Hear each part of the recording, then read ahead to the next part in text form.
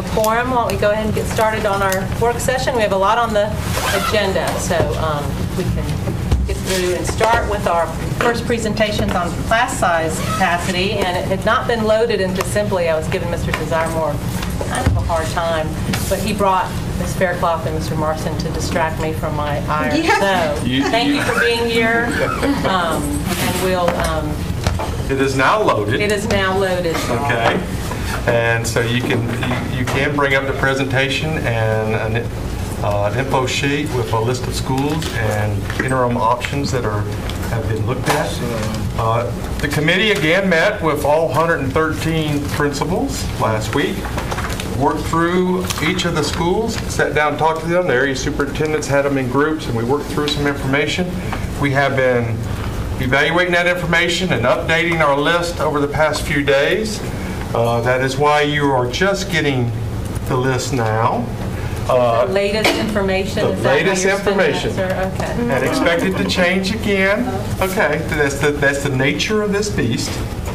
But what we want to do is provide you a little bit more detail today. Also explain the information that we're providing to you so that you can take a look at it on your free time after today. And then be prepared for the facilities committee to talk at a more detail on each of these items. But again, we are today, if you have any feedback, we'd be more than happy to take some of that feedback today. But if you would, like I said, look at it, and then over the next few days, if you have questions, go ahead and feed them to us in advance, or additional information you would like to see at the facilities committee, let us know so we can bring the right stuff to the facilities committee next week. And so with that, Which will be at 1 o'clock. which will be at 1 o'clock. And that time changes because we have a school board association, the North Carolina School Board Association district meeting is that evening at 4 o'clock in Chapel Hill. So that's why we've changed the facilities meeting. Thank you, Mr. Fletcher, and all, for adjusting to that. So today we have this presentation, and then we will be revisiting it at the facilities committee. That's correct. Yes. And so I will turn it over to our facility interpreters, but Glenn and I will have a couple of slides in this one. And then we shared. Yeah, no, you're going to be free game for us to ask questions at the end, so just be ready. All right. Welcome, Aaron, Kristen. Thank you for coming back. Thank you. Thank you. Appreciate you guys having us again. While y'all enjoyed your 3-day weekend, Joe had us working. That's Yeah, why. I get that's really why we couldn't get this to you sooner. So, hot off the presses. We're just going to recap our challenge and the reason that y'all invited us here to share with you. Well, we've been talking about this since April, so. Is that we're going to be approximately 9,500 seats short when we begin school for the 18-19 school year, and year-round that starts July 1st. So we're working ahead of that schedule, and then we know that there will be an additional 2,500 kids enrolling in our school system between July 1st of 2018 and when school starts in 2021. Just want to continue to remind ourselves how different and unique we all are, whether we're traditional year-round, whether we're magnet, whether we're Title I, overcrowded, under-enrolled.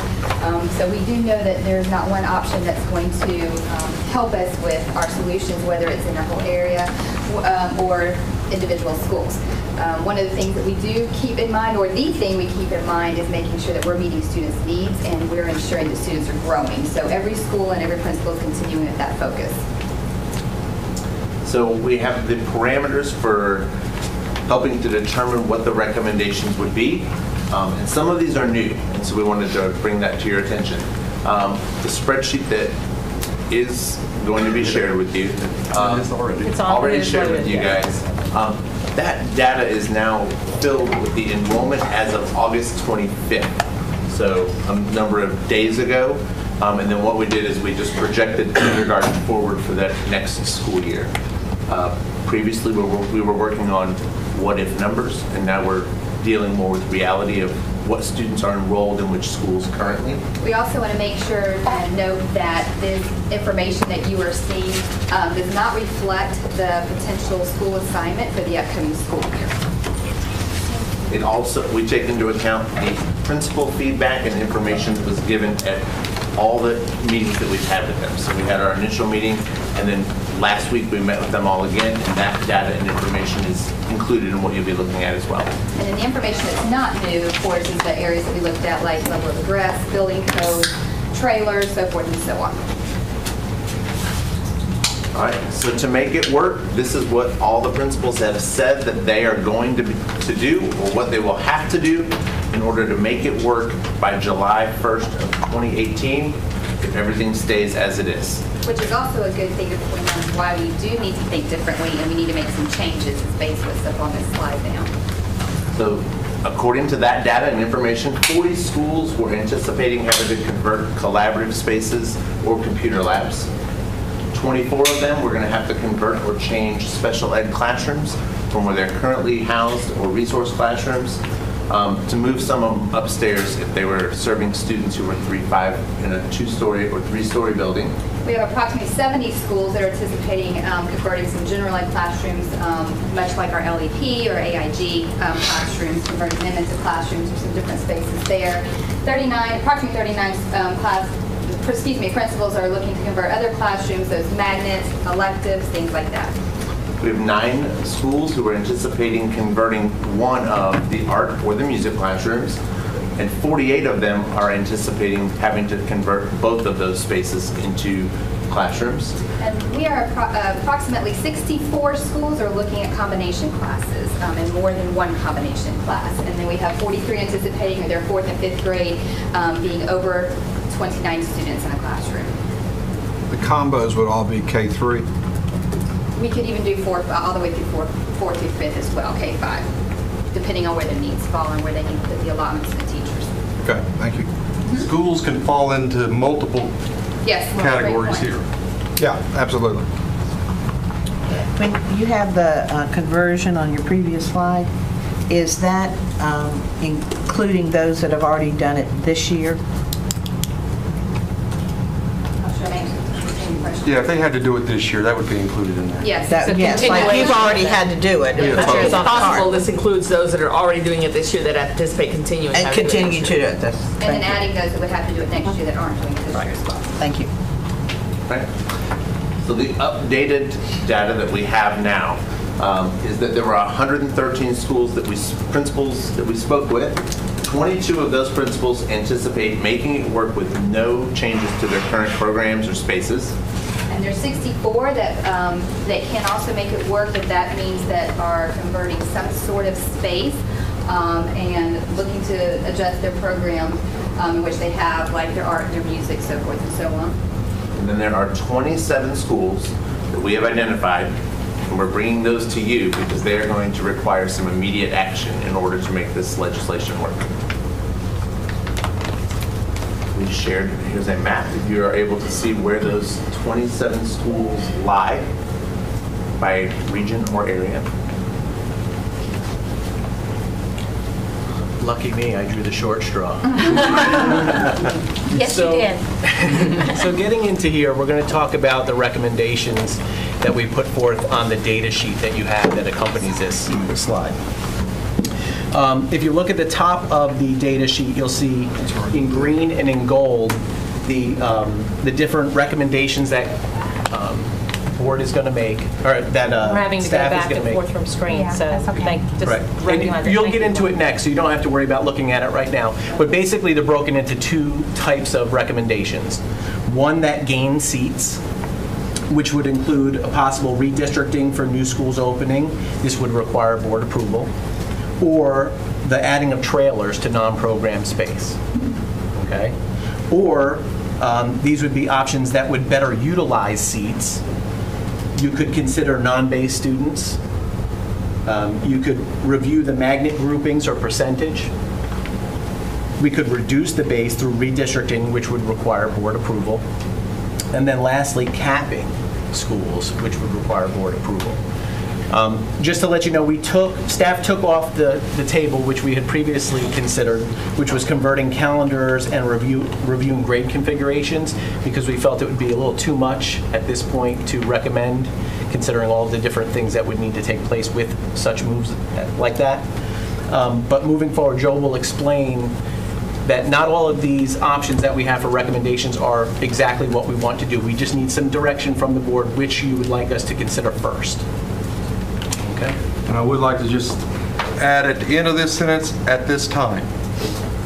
So this is a kind of a living thing. It's going to be changing as we see the students move into our neighborhood. So last time we talked to you, we kind of described what was on the spreadsheet at that time. We gave you an example. There are some slight changes to that spreadsheet.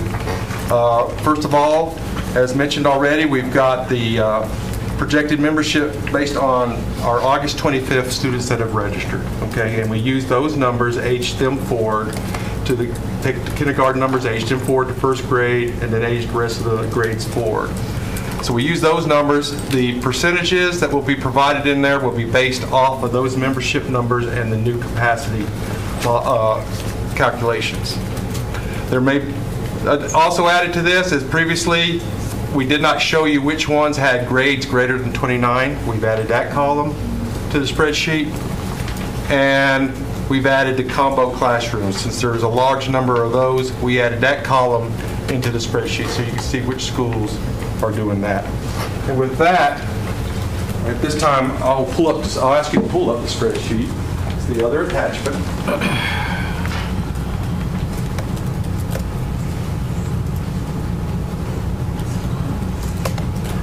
And I'll talk through this a little bit for you. So, in the categories that were shown earlier, they showed you numbers like the 27 that would require board action. Well, we have sorted this spreadsheet into those categories. As you will see, here are the 27 that we're going to require board action. They're at the top of the spreadsheet. And then below that, in alphabetical order, are the 64 that are doing other items also to manage, but they don't need board action here immediately. And then at the bottom will be the 22 schools that are listed alphabetically that at this time do not have an impact on their program. So the focus, of course, will be on the 27 up above that need the board action. I'll talk through this a little bit. You are familiar again with this basically shows you the current situation based on the projected membership, the crowding. In some places we have added some comments that maybe helped explain why a certain thing is being considered. We can talk through that more on at the facilities committee. We have the section where they gain seats and the section that better utilize seats. Now what we have done is now you have every school listed, and you have the options considered. Now, for the purpose of today's slide, we did take out the column that had the calendar and the grade configuration, just so it would be easier to look at this up on the screen. But we will have those back in there for the facilities committee. So we've marked an X in all the options that were considered and discussed with the principals. Some of these, as you know, are already happening. The combo classrooms or the conversion of enhancement classrooms to capacity classrooms.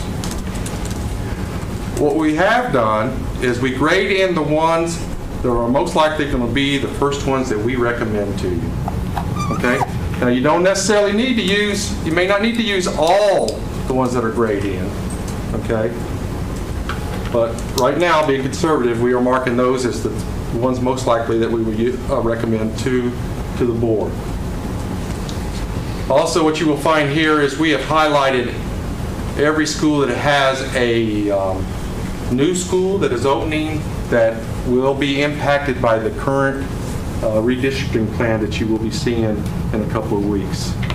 All right? So we've put that into consideration. We've worked closely with student assignment on all these items to make sure that they're aware of what we're looking at and we're aware of what they are potentially proposing in the redistricting plan.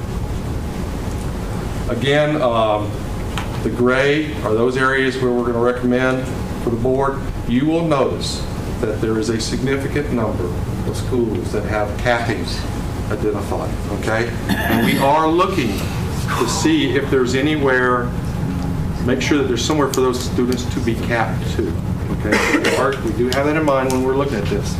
You will see there are a couple of them, or about a half a dozen or so that have a dash in them that are grade. That just means they're already capped, but we're going to have to lower that cap. Okay, but the X's are newly capped. Thanks. Schools. Possibles, correct. Thank you. Joe, 2 questions. One is when you say consider non-based, does that mean likely transfers would no longer be able to retain their transfer to that school? Is that what you mean by consider non-based? Yes. And so we'd have to come up with some agreed upon procedure as to which transfer students would Right. get included or not. Okay. And that really only is a viable solution depending on the state of the schools that are their base schools as well. Right. So there's layers to it. Well, and so that There's no relates, space in their base. and that relates to my question about the cap. Is the reason to consider cap as opposed to reassignment because caps can be done quickly? Because we expect this to be a temporary situation? I mean, I don't want to reassign, but a cap means that you're going to have a community where you're going to have kids going to lots of different schools. Reassignment, and so the cap hurts new people moving into a community. The people that are currently there get to keep going to their current school. Reassignment is a longer-term solution, but impacts the current community. So I'm just trying to understand the cap versus reassignment argument. Well, you kind of addressed most of it there. I mean, there's all those issues that are involved, and it's a school-by-school discussion at this time because there are potential, some of these schools are already in the potential redistricting plan. They may be able to help with the situation. So we didn't identify them as a new gray area on here, okay, because that was being driven already by the redistricting plan. But otherwise here, it boils down to a school-to-school decision, which one is going to be the best fit to stick with your policy.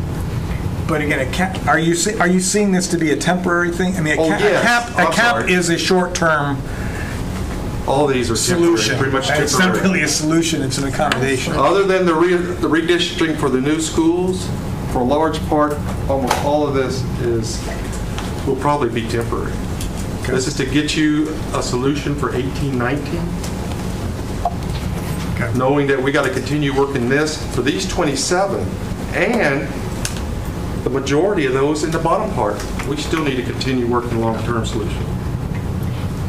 And I would assume we're going to need data to see how many kids are in the base, because some bases may not be needed to be adjusted if the transfers are really high. We don't need to reassign. So I think we'll just need more layers, as you say, to make those decisions. Mr. Sutton, did you have a question?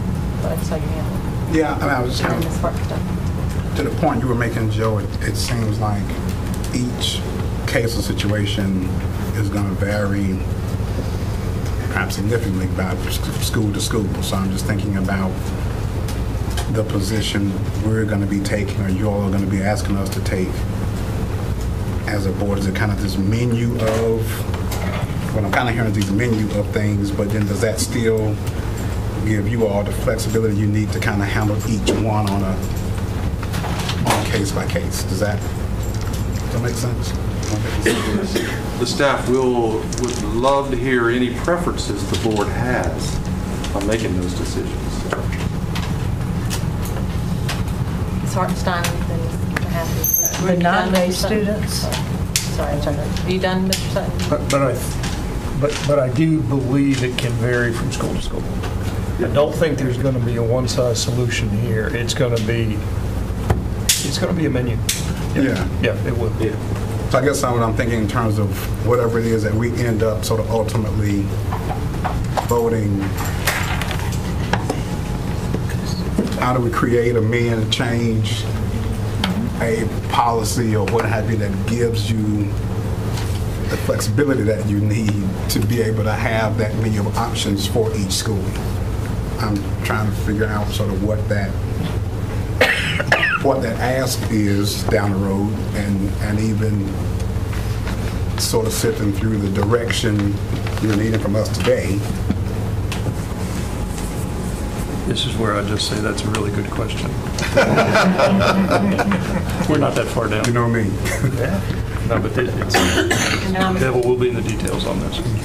And today's, you're not expecting, this is for information for us to take into consideration, ask for more data, and then take up again in the facilities, and then later in September with the assignment plan. So we've got time But I'm to hearing ask those some, questions. I did hear immediate, and I heard sort of at this time, but I hear some sense of urgency, Yes. which I don't know how much sort of a exchange of, okay, we need more data, need more data, need more data, but then at some point you all have got to, sort of decision has to be made. Example to would give. be just that there will be some schools where capping decision will need to be made sooner, a lot sooner than other schools, just because of the situation at the school. Ms. Hartenstein, Ms. Mahaffey, Ms. Cash, then Mr. Fletcher. On the non-base students, that would be from this point forward. We're not talking about the students that are non-base that are currently enrolled there. We're talking about the students that are non-based currently enrolled there. Currently enrolled. So you would be able to give us data on how many students that if we sent them back to base, how many students that would affect or open seats for. I can tell you how many students and what their base school is. I have that. Okay, so down the road, okay. Do we know in How they're those? assigned there.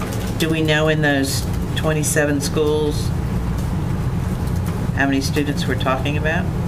Total, I don't have a total number. I have them broken down by school. Yeah, we have a report. Okay. I appreciate the fact that we're looking at this on a school-by-school basis, because I'm just seeing schools in my area, if you send kids back to base, that base is on this list as well. So that doesn't really help. Are we looking at options of, renting out facilities, or is there, what's on the menu and what isn't, using, I don't know, I guess Again, it's for the non-base, and Glenn, correct me if I'm wrong, wherever we put an X, we've taken a look at it. And we're looking at the possibility that there is some of those students can go back to their base. Maybe not all of them, but Not as all of Kathy them. said, it would be a layered decision, so we can look at which base schools could accommodate the students, and we can look at those first. Lindsay, we've looked at all of these schools, but when we look at the non-base, let's say there's 50 non-base transfer students at the school, when you parse that back to where they belong to, you might have 25 schools, so you're only sending one or two to an individual school. So if we, come to you with that recommendation, it's going to be minimal impact on the receiving school.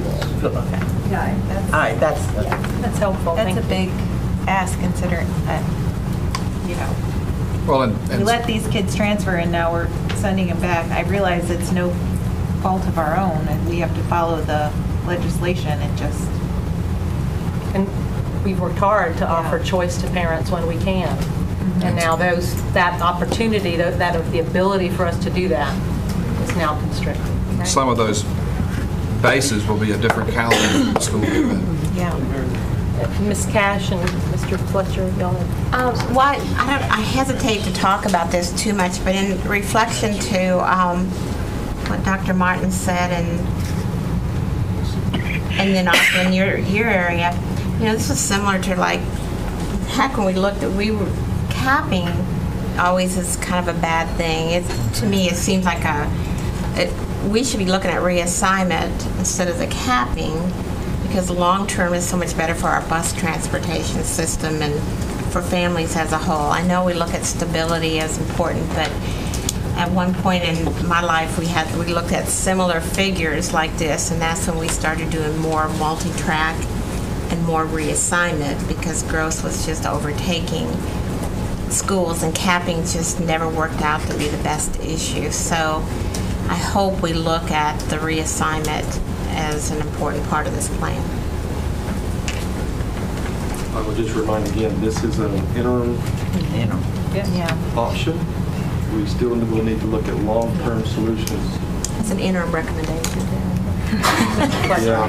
Well, I'd like some practical feedback from principals or others. We were talking about base assigned to a school, not capped. Anyone who moves into that base during the year goes to that school, knocks on the door, says, I'm here, I got a kindergartner and a second grader. And the school is expected to manage the growth of those students and take those students in, and whatever you have to do to satisfy state law and keep the superintendent's job needs to be done within the school. The capped, so that's base assignment regardless of the calendar. Okay, so the cap situation then would be when the school can no longer make any accommodations, whether it's combining classes or reorganizing. There's no more teaching space, I'm guessing. Talk to, or give me some feedback about when it moves from take care of the kids who live in the base to we've done all we can and now we can't take any more, or we've got a health and safety issue, or we're way outside, we're going to be outside the statute. That's when the cap would seem to be necessary. Am I misinterpreting that, or do we see a cap being necessary before we reach that point? We may set a cap and say the cap number is X. Correct.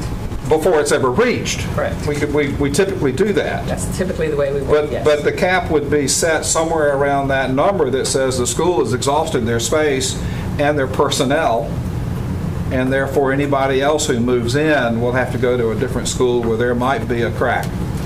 I think so. I think another reason that a cap in the first year makes sense here anyway is also because we're kind of, as we see how the new legislation is implemented by DPI and how they count and calculate the district average, that's going to be important as well. Because there's still a cushion of a +3 there for an individual class size. And so, but we have to make sure that we don't exceed the district class average. So it's very important to understand how DPI is going to calculate that class average. And so a cap could very well be a temporary solution should we find that we have room to implement the +3. Well, there's no... We won't know, I mean, that's going to take us a little while to know. Okay.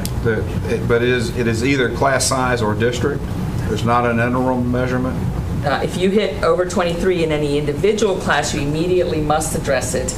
If you are over 20 at the point in time that DPI takes the average, the district is out of compliance and whatever sanctions are in place are in place. As a district or as a school? As a district. But so the school-based constraint is the class size, is a single class size of 23 or more? Yes. But they also have to have an average of 20, do they not? Right now, the entire district, we have asked our schools to have an average class size of 20 as we see how DPI implements the formula for calculating the district average. Just can't take a chance. Okay. What you're asking. I don't know how we do that, but... Oh, that's hard. Ms. Mahaffey, Ms. Hart, Whatever we decide, when we message this to parents, I hope we let them know the reason behind this, because I think it's a hard ask. Some of these schools haven't been open very long. So if you're a transfer student and you've only been there 2 or 3 years and then you're being told to move back to your base, that's a big ask. Or if there's a cap and you move into the area, you knock on the school door and they say, well, yes, we're your base school, but you're going to go here. I think we need to be intentional so that we understand as a community why this is happening, and that we also start messaging some of those long-term solutions as well, so people don't think that this is going to be the environment that we're in Well, let me long-term. piggyback on Yeah. that, because the reason we're doing this is that the budget passed by the legislature removes all the flexibility that we had in elementary school to do it differently. And so it is a lack of understanding of what the previous interpretation of the state budget allowed that has been taken away. And we're seeing the ramifications of that, both in terms of, Dr. Martin brought up in a previous meeting that if the goal is to reduce class size and to improve instruction, how does having two classes share a classroom, or having so many blended grades, a 2-3 classroom, improve instruction for both of those types of student, or to have 35 kids in a 4-5 classroom, improve instruction for those kids. So the stated objective is being thwarted by the solution that's been required. And so that there needs to be some rational discussion about that with the folks who made the decision that this is the right allocation strategy for every school in North Carolina, because it certainly isn't going to improve instruction for the majority of our kids. So how do we message that to parents? Because Good if question. it's my kid,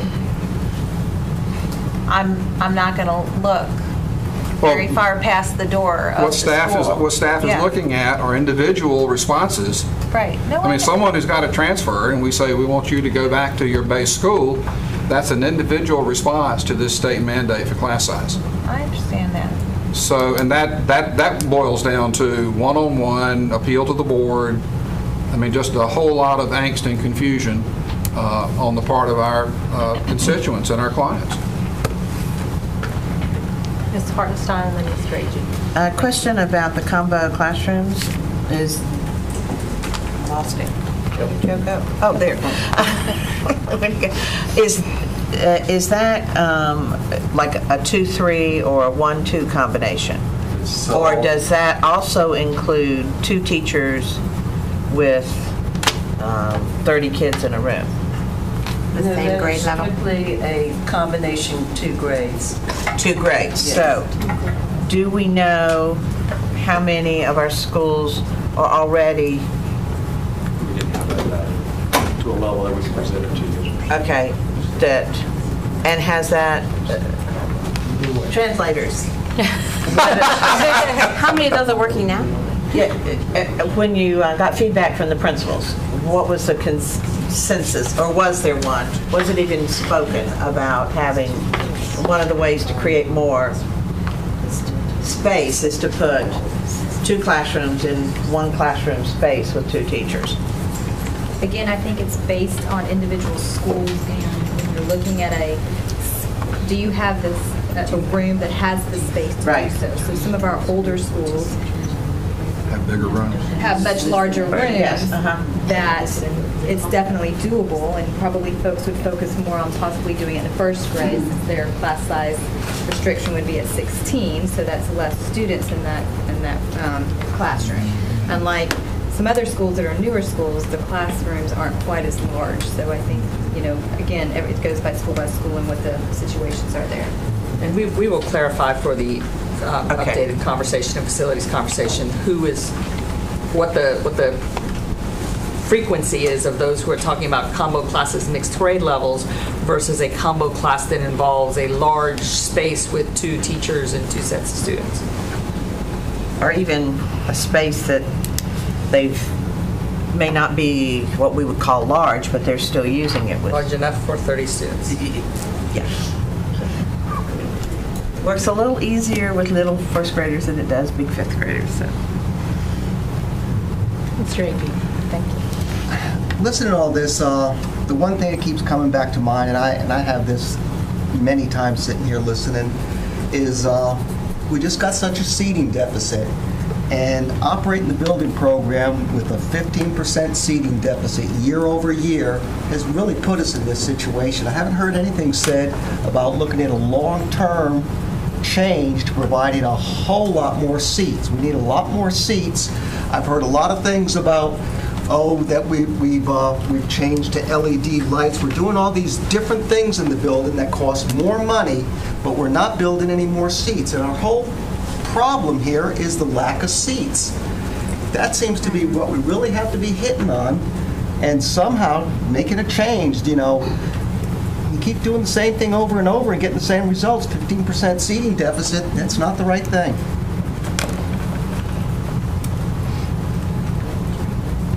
So we'll, the ones that are highlighted with Buckhorn Creek and Bryan Road opening,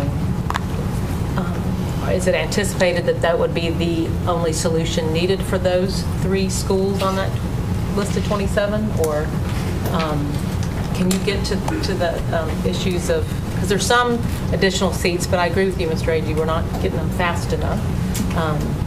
But would, as an example, if perhaps not, not today, but on Wednesday at facilities, we could look at whether or not Fuquay Varina Elementary, the opening of Buckhorn Creek in and of itself could relieve that school for 18-19? Well, they're still got consider non-base Correct. there as well.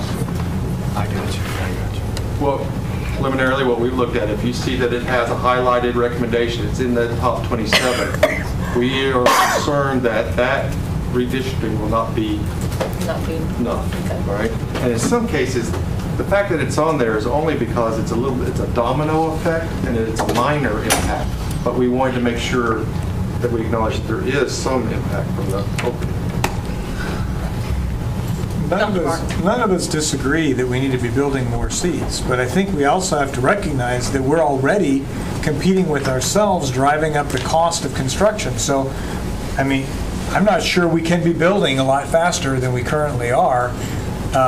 If so, I've not seen where that money is going to come from or where the labor to build the schools is going to come from. So I agree with you, Don, that we need to continue to be building.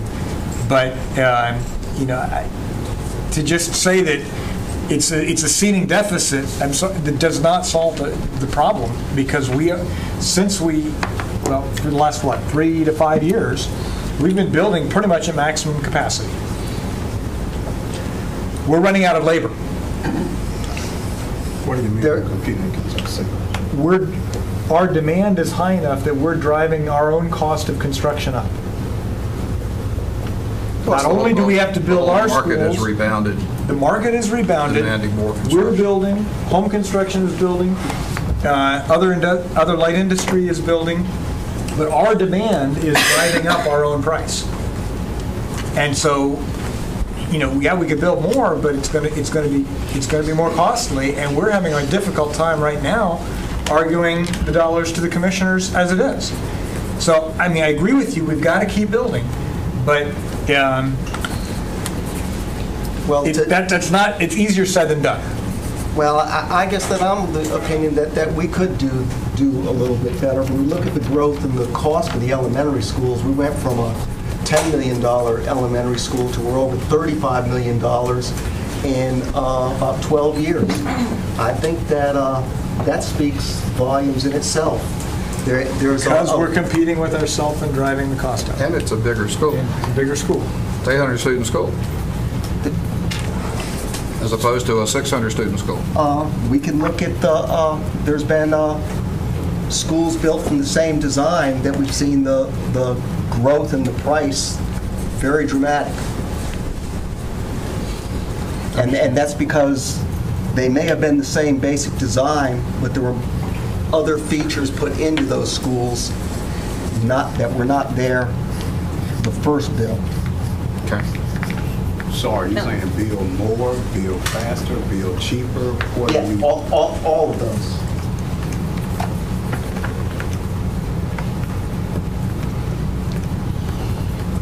On the next, will be a ample discussion for facilities Wednesday. I think that needs to be in the parking lot for that discussion. And I am assuming our CIP assumptions have now been adjusted to include class size capacity limits. We're working on that. Okay. A lot of moving parts. I'm looking at that, Mr. Zach. Sorry, back to the board. Other questions, clarifications? So in looking at the chart, if it has an X next to focusing on the 27 schools, any or all of those solutions may be needed, or a subset of those?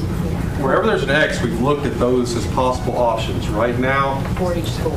Okay, that's listed. the ones in gray are the new ones that aren't already in place that we are looking at probably being the first ones that will come to you as recommendations, 1 or 2 or 3 of them, all depending on the school situation itself. And on Wednesday at facilities, are we going to go through each of those schools and look at each different case? Because as we've been told, each school is going to have different needs and options before it. Well, what I've heard, we've heard some of the information, additional data that you're interested in, some of the base numbers, yes. those numbers. And so we can come back to you with that information on top of this, and probably would be best, I'm just thinking ahead, that if there's certain schools you want to discuss, that we'll go through those first. So, just so I understand, so of the, well, I think I understand, all of these that are being capped as a possibility, there's only 6 of those that have an X under redistricting. Is that because there's no room to redistrict to? No, actually only 5. No, 6. I can count to 6. There's only 6 that can have any space they can redistrict to. Is that why they're only looking at that as an option of 6 of those 27 schools? According to Lynn. So, which 6 are you talking about? She's talking about the ones where we have X's in the column for reduce Space by redistricting. By redistricting? Just, So like Harris Creek? yes, Olive start in there. Chapel. They are not schools that we've looked at considering for the draft 1 proposal. But of the 27, most of them have an X under cap, but only 6 of those have an X under redistricting. Is that because the other 21 or so, not including the new ones, don't have a space to redistrict to? I can't answer that. I mean, other than the sense we just haven't looked at those schools. Some of these X's may have come from school recommendations, so they wouldn't be recommendations that we had put up there. Makes sense. That'd be a question I'd be curious about. More than that are redistricted, though, because you've got the redistricting for new school openings. Yeah, that I get. And that will redistrict some of the others. And I wondered if that's been taken into consideration, so we can ask that as we get deeper into the facts. Good point, though. So when we get the draft 1 assignment plan, will that include the assignment areas for Buckhorn and Bryan Road? And that's on the 19th, still planned for September 19th. Yes. But it won't include for the 1920 ones? There's just the one school, the YMCA. That'll be the only attendance area that we'll propose during that time. Okay. Mr. Sutton.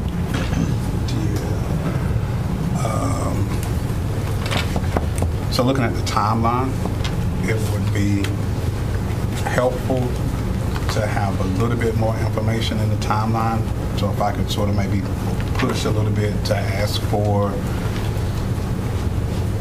at least some idea of the specific decisions that you need us to make or going to ask us to make.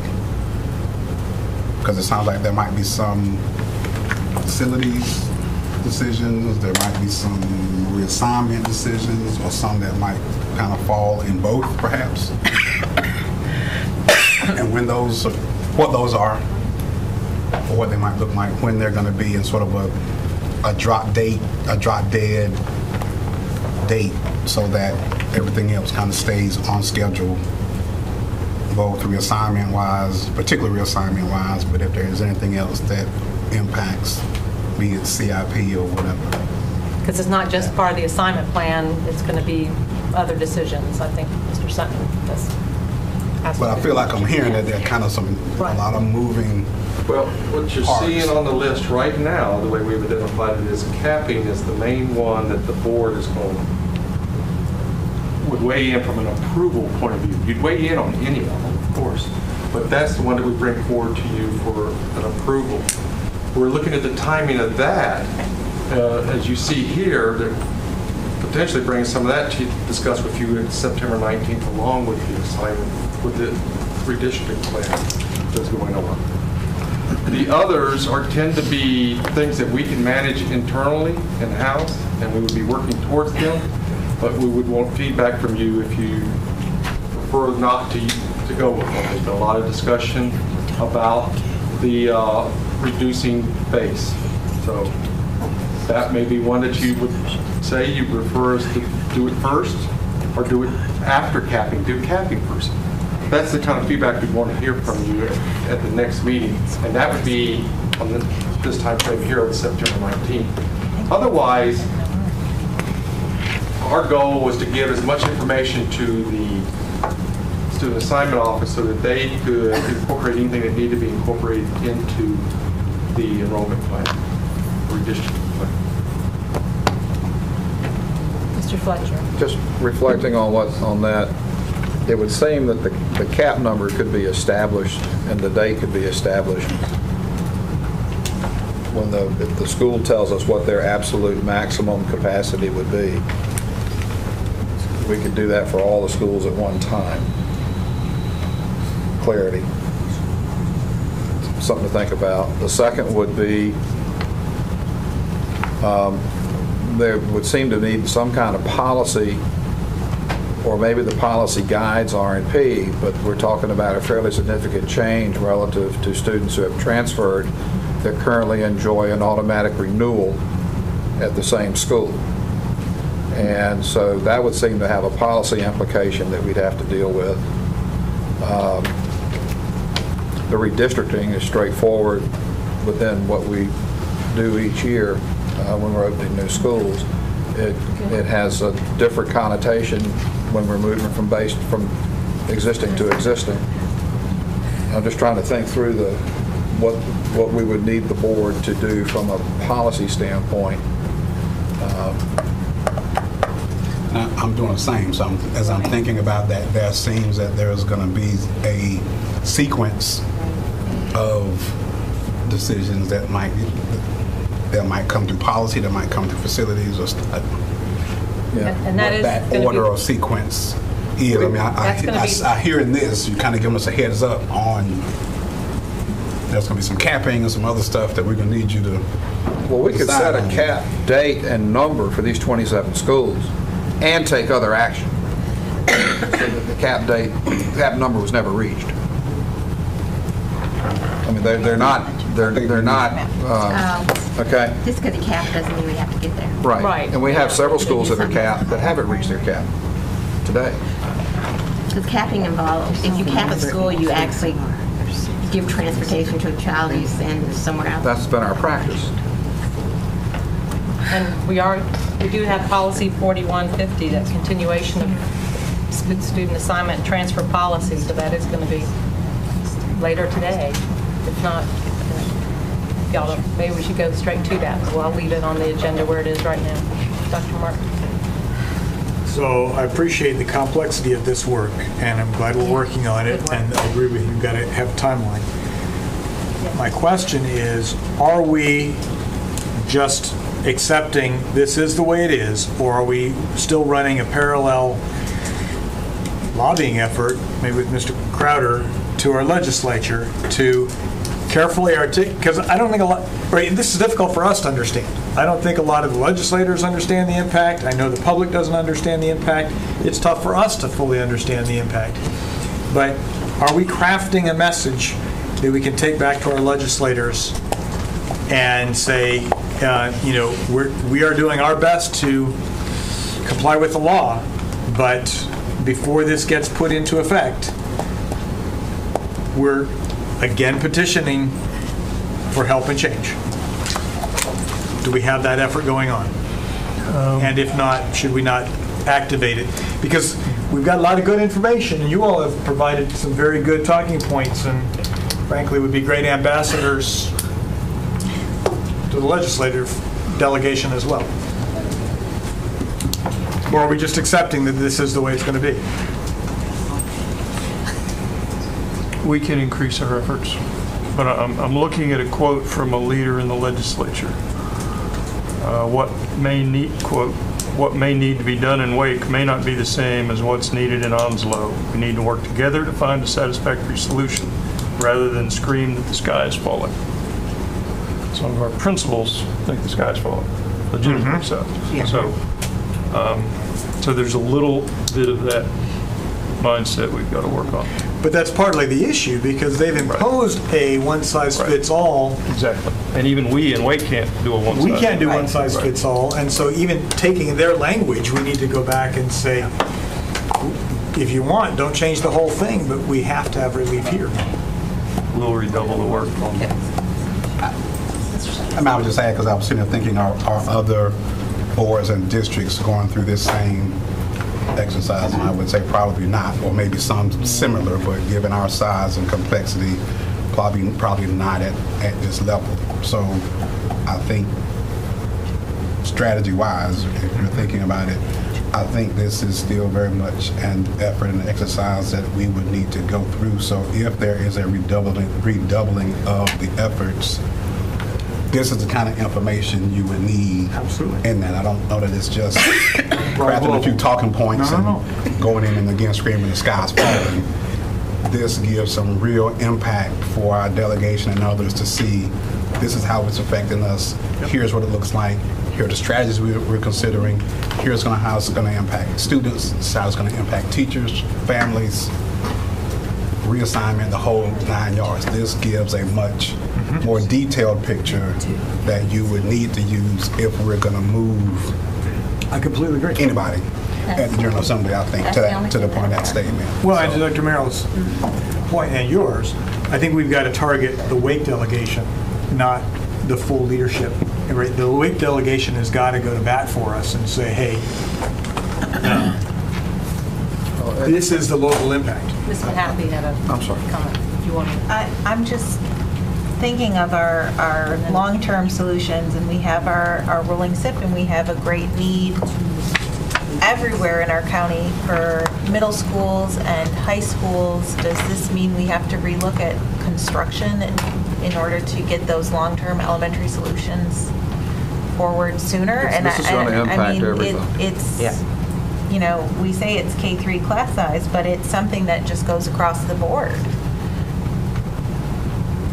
So there's a finite amount of money for capital construction. And if we build another elementary school, that's some other school we don't build. Right. Or renovate. Or renovate. Exactly. So yeah, it's a finite, I mean, we have a 300 to 350 million target number with the county for every year based on our agreement. So how that number gets changed over time, and it's not a number we can change now. Right. Because it's committed for ongoing projects. So we can change what the mix of schools as we move forward, those projects that haven't begun. To the point of who does this impact, we've got, it's my understanding that fewer than 15 districts in North Carolina are actually growing, actually adding students. It's those districts that would have the issue. Okay, Greene County is losing kids every day. They may not have the issue, but the growing districts will, and there's some commonality among us, I'm sure. And to that point, I think if there's any solution that comes out of the General Assembly, it would be one that would be sort of tailored to, I think, a specific group of districts, be it the growing districts, the 10 larger districts, or something. I don't know, that would be kind of a, I don't foresee it being a, I agree. Sort of. Probably good, yeah. We got the best presentation.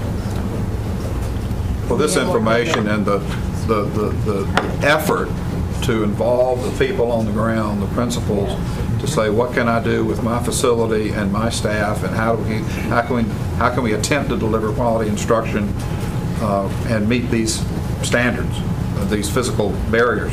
I think it's tremendously well done, and I appreciate the effort that's gone into it. Thank you.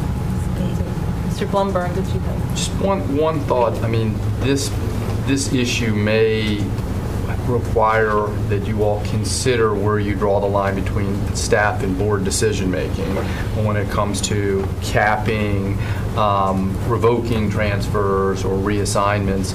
And just to give that pause, do you want to lay out broad parameters about these are our preferences when it comes to the options on addressing class size, and then delegate to the administration that they can cap a grade or a school or reassign a student as necessary to comply with the class size requirements, so that it doesn't have to come to the board on each one of those times for situations. And that's a little bit where Keith was coming from, is, you know, how are we going to draw this in a way that's workable? Is it going to be, you know, every instance it has to come back to the board? And that was where Bill was sort of saying, do we just want to come up with a formula and then have staff handle it? So, I mean, I think this does create a little bit of a new dimension to how you draw those lines.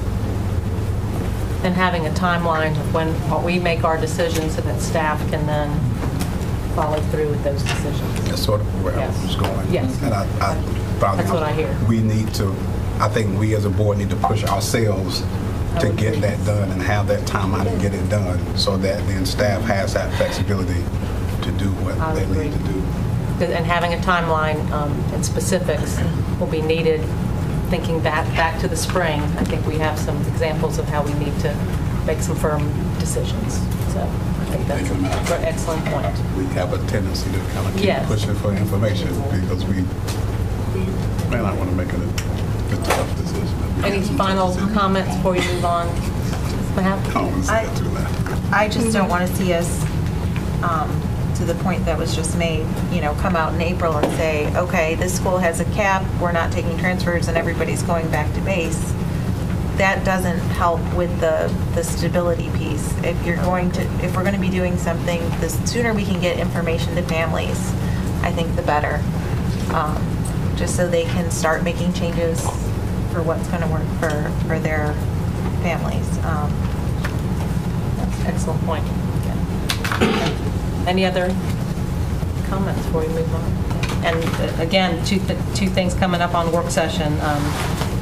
The application changes that we will be having, to Ms. Mahaffey's point, as well as the policy issues that have already been raised. So stay tuned, just a few more minutes. We'll get to that. But first, we have thank you very much, both to Marston's principals and Barraza. Now we're going to move to the bus driver compensation schedule. That was loaded onto your board materials this morning.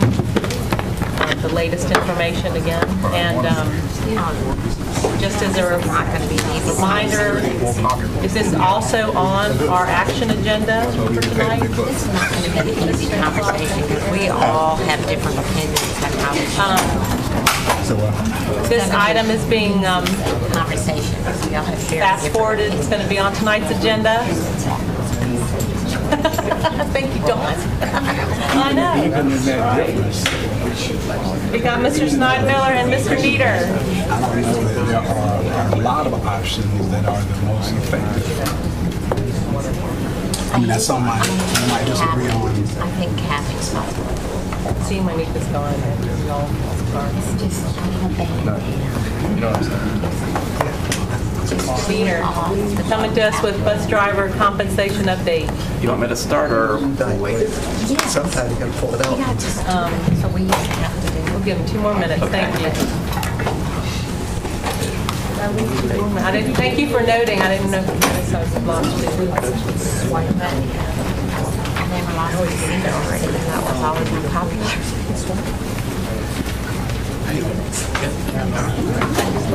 We should have started. They want to do reassignment or more multi-track in Western Way. So I want to put off my renovation in West Milburn, so maybe build a new elementary school. Probably not. Not this weekend because So we're gonna I've been out of town since December. I'd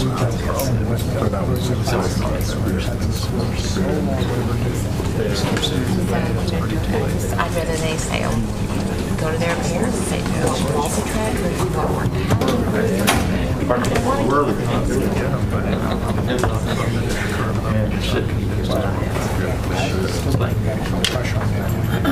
Yeah. Okay, good afternoon, everyone. I'd like to review with you our recommendations for revising the bus driver compensation schedule for the 2017-18 year. Before I start, I'll just make the brief comment that after that last presentation, just about anything we come across is good news. So this really is some good news. This is good news. So you'll recall that the state approved for non-certified staff for this year a $1,000 compensation increase. That applied to all non-certified staff except for bus drivers. And the reason there's the except is the state did recognize that there was a significant challenge with both recruiting and retaining bus drivers. And they included in their final budget legislature a statewide $16.8 million compensation increase for bus drivers.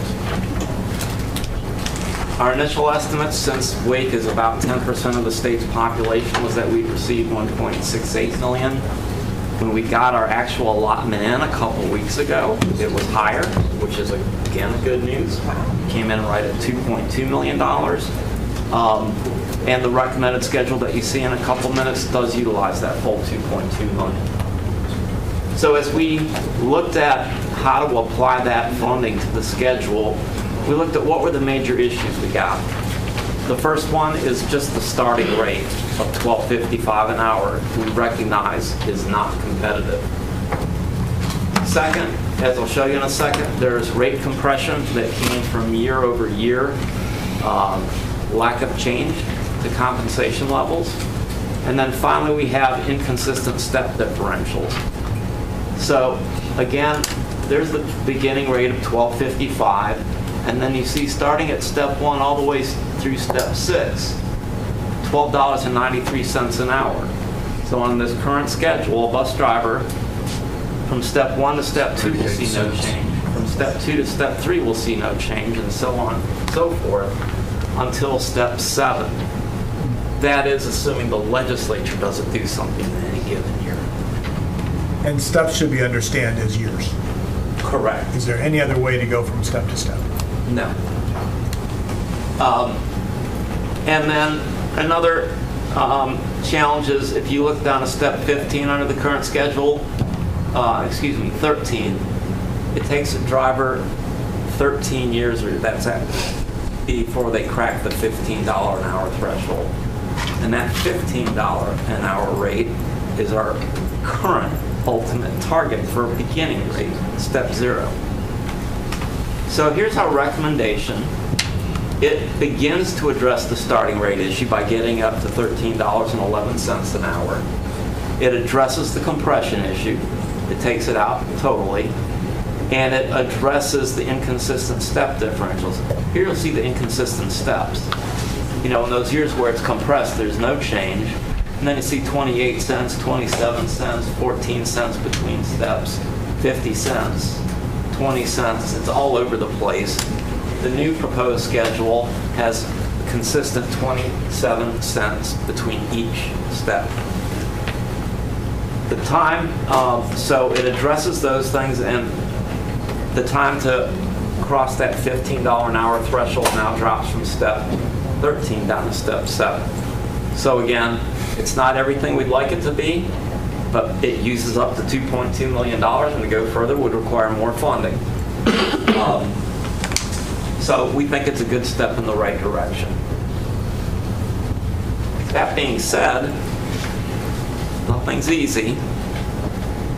When we compare the recommended bus driver schedule to our bus driver team lead effective hourly rate, we see that the differential, and this is the bus driver team lead rate, and they're the ones who got the $1,000 increase, but they're doing similar, not identical, but similar work to the bus driver team leads.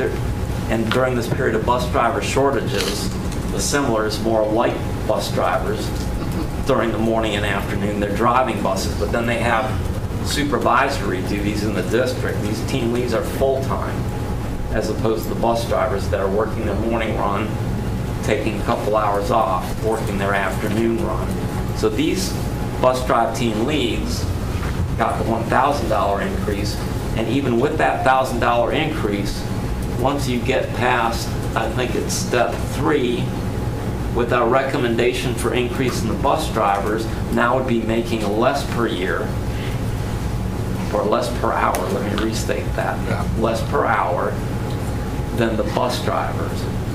So we got an equity issue with that. So as we looked at the, again, bus driver team lead schedule, it not only has this equity issue that we created with our recommendation, but it true has compression issues. $14 per hour on those same steps. It's got the same inconsistent step differential. You can see that there. And it's got the equity issue. So what we're recommending to address that issue is to provide funding beyond the $1,000 increase such that for the bus driver team leads, every bus driver team lead at any step level would make 50 cents more per hour than the bus driver at that same step. And that is based on it as we looked at the current differential between the bus driver on any given step and the bus driver team lead on any given step. It's all over the place, but it averages right around 50 cents. So that's our recommendation. And again, what that does, it addresses the equity issue. It gives us consistent differentiation between the bus drivers and the bus driver team leads, 50 cents at every step. And it also gives us consistency on the team lead schedule from step to step, that same 27 cents per step. So it addresses all those issues. But it comes with a price. And that price is about $88,000 of additional funding required. And that's separate from the $2.2 million. And that $2.2 million we received from the state cannot be used to fund the bus driver team leads. It can only be used for the bus drivers. So our recommendation is to use the business case that remained in the final budget. It was pared down significantly, but there was $264,000 remaining in the business case for market competitive compensation. And so we're recommending that we use $88,000 of that $264,000 to adjust the bus driver team lead schedule. So again, a very good step forward. Again, our goal is to get, and the school will move with time, is to get that entry level to the $15 an hour range. Still more work to be done. The state budget did direct DPI to conduct a study about bus driver compensation and related recruitment and retention issues associated with bus drivers and report back to the legislature by April 1st of 2018. So they're still interested in it. If I recall correctly, the House's version of the budget not only had the $1.68 million this year, but they also included another $1.7 million for the 17-18 year to increase bus driver compensation further. That didn't make it to the final budget though. We may be bringing a business case back next spring for the 17-18 proposed budget to request local funding as well to address this issue. So if the board does support the recommendations, we are going to request action at tonight's meeting. I know that's not normal to request action on the same evening that we present it. And the primary reason for this is if you do support it and you can approve it tonight, we can get it into the September payroll. If it does need to wait, we'll certainly understand that. We'll get it into the October payroll. And the last thing I'd say before I'll finish up and ask for questions, I'd just like to recognize Rachel Heitzen. She's in the room from the Teamsters. She was instrumental in opening the door with Representative Nelson Dollar and inviting Bob and his team to the table. And that's what really, I believe, led to this legislation providing this funding, led it to happen. Thank you. Thank you very much. Great advocacy. Glad to answer any questions. How many vacancies do we currently have for bus drivers? How many vacancies? How many bus drivers right now? 740? Yeah, we have roughly 740. We've got more. I mean, it depends how many we can add. We've eliminated some positions now. If you recall, part of our budget adjustments to balance the budget for the current year was to further reduce the transportation department's budget by, I think it was $3 million. And that was because we can't hire enough bus drivers.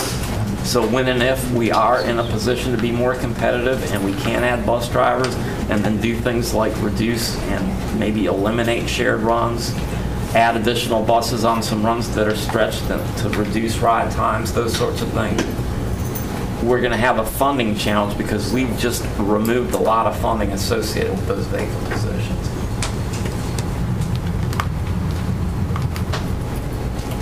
Yes, Mr. Agee. Currently, is all these positions that you've told us about 100% state funded? Is there any local funds being used? Bus drivers are all state funded, correct, Bob? Yeah, that's correct. They're all state funded. And the leads? Yes. But this particular fund was only for the bus drivers, not Yes. the leads. And so we're using- that additional 88,000, we are requesting local funds. Is local. We're not calling it a supplement, but effectively that's what it is. Mark. I was just going to say, we've talked about this a lot. I'm very pleased to see this step in the right direction, so I'm completely in favor of bringing it for action at tonight's meeting. So just keeping it on action Yeah, agenda where it is absolutely. now? Yeah. Okay. Yes. Any objections? Mr. Sutton? No objection. I think I support it as well and bringing it forward tonight. I do think Mr. Nieder's point is a good one about the funding that was taken from transportation and how we might address that, because I think this will particularly have a tremendous impact on our private contractors that particularly provide our special needs students for transportation. As we move our rate up for our drivers, that makes it even more of a challenge for them, what they're paying out and being able to keep their drivers.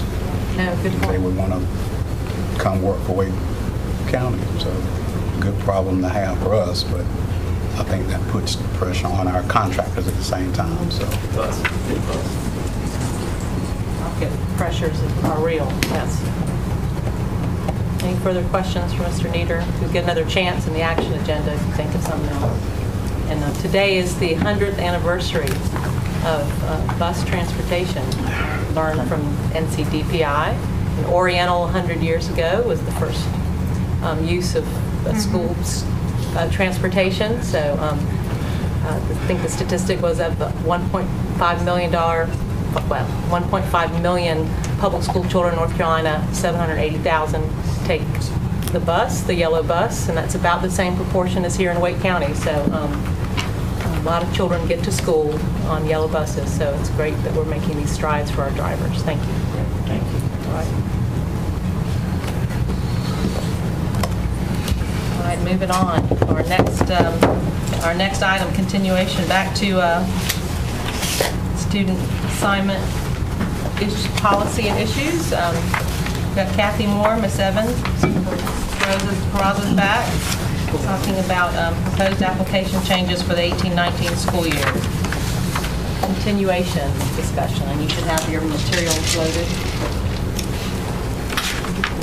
This is part 2, 3, 4. Yes.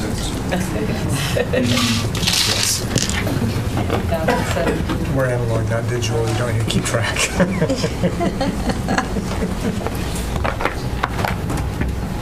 Just a little interlude back to similar discussions, there variations on a theme with all Yeah, I of like these this. other ones. The first slide's heading, why are we here? There you go. So we are continuing a discussion. This is, I think, third work session in a row that we've come back and talked a little bit about this. But there were some specific questions, not 4150, the student assignment presentation. opportunity to talk about some of the feedback that the board provided and some of the changes that are being incorporated into the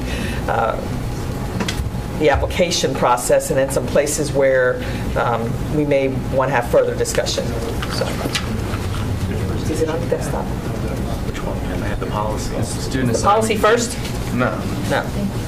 This is the first. continued discussion for the proposed application changes. Right. 1819. That one up there? We can get it off simply if it's not up there.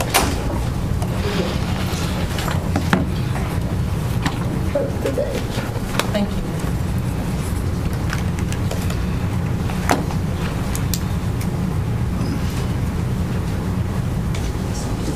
The first slide's titled, "Why Are We Here?" On there simply. Okay. Go ahead, sorry. It's the one. That's policy. That was the one before it, yeah. That one there. Thank you.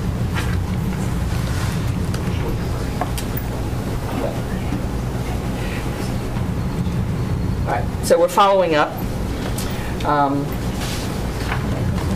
And this goes all the way back to April. We've been talking about it since then. So you've asked for the additional details for implementation, and I'm going to let Glenn take it over in terms of the places where we've made some changes or adjustments. Okay, so again, this is just a recap of the things that we are bringing to you for the discussion. Specifically talking about the prioritization of the applications. Again, this is how we prioritize early college over magnet over year-round, and we'll get into a further discussion about that because you asked us to bring back that discussion. Again, the Let them modification... go through their presentation, ask clarifying questions, and then we'll open it up to some feedback. Thank you. Okay, and some more of the feedback we had heard was about the modification of the hardship language, where we have the reasons for requests that parents can check off. We had just hardship written, and you asked us to clarify that or provide additional language, and we've made some edits to that as well. And then again, you wanted us to further clarify about how we will communicate with families with regards to any transportation or any other language that needs to be brought out to parents to make them aware of these changes so they are comfortable with that. All right.